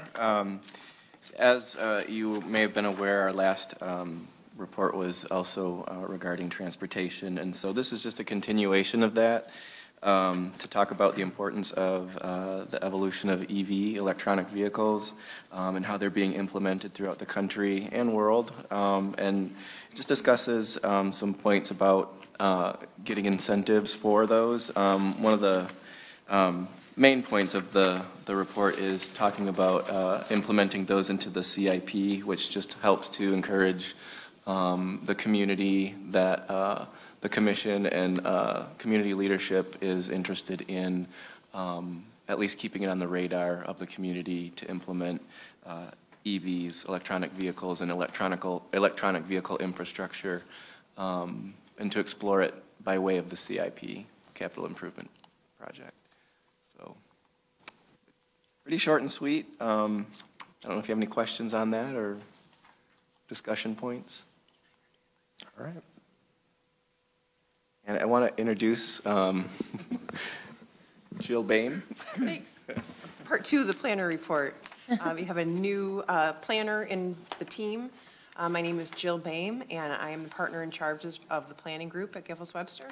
Rod Arroyo is sorry that he did not make the last meeting, that your meeting was canceled, because he would have, I think, preferred telling you himself about his moving from, we were partners together over the planning group, but moving into partner emeritus status. So he's still working with our team, which we're very happy for, but he will not be attending any more night meetings. And so our team is shifting and adjusting to meet that little bit of an increase of workload for us. But just my background, I have over 25 years of planning experience, and I've been a planning consultant for 14, working with a variety of communities of different shapes and sizes, from small towns to townships, and have been sort of in the background, hearing a lot of what's been going on here in Orion, and it's very exciting. I love bringing my dog out to the dog park here, so I do come out quite a bit for that. That's just a fantastic amenity for the whole area, and delighted to be here, so thank you. It was a very interesting meeting, and I think really my favorite part was reading the emojis into the record. That was the best, so thank you for that. Awesome. Thank you and welcome. We have no committee reports at this evening, no future public hearings. Welcome to the team. Thank you for joining us. So we're looking forward to working with you. With that, I'll turn it over to Mrs. Gingell if you have any comments. No comments, just welcome. Mr. Walker? Number of comments. Welcome, first of all. Secondly, the library silent auction, holiday auction basket ends this Saturday. If you haven't been there, to put a bid on, I think, 58 very wonderful baskets that all the profits go to support the library.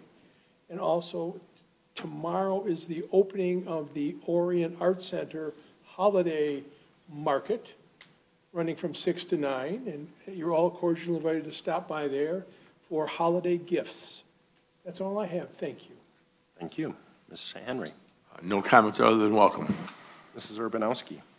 I would like to thank Rod, who I know is watching somewhere, for the 2 years that I've been here. He's been a pleasure to work with. So, and welcome. And that is all I have to say. Fantastic. Mr. Bracken. Nothing for me. Thank you, Lynn, for stepping in this evening. I know this is not a role you typically play, so thank you very much. You did a fine job. So Lynn is always working on all of our packets and things, but in the backgrounds and doesn't always attend our meetings. She used to, but doesn't anymore. She gets off the night shift anymore. All right, that leads us to our last and most important topic, adjournment. We have 9:25. Do I have a motion to adjourn? So moved. Not everyone at once, everyone. Do I have support? Support by Mrs. Gingell. All those in favor, please stay with aye. Aye. All those opposed, motion carries at 9:26.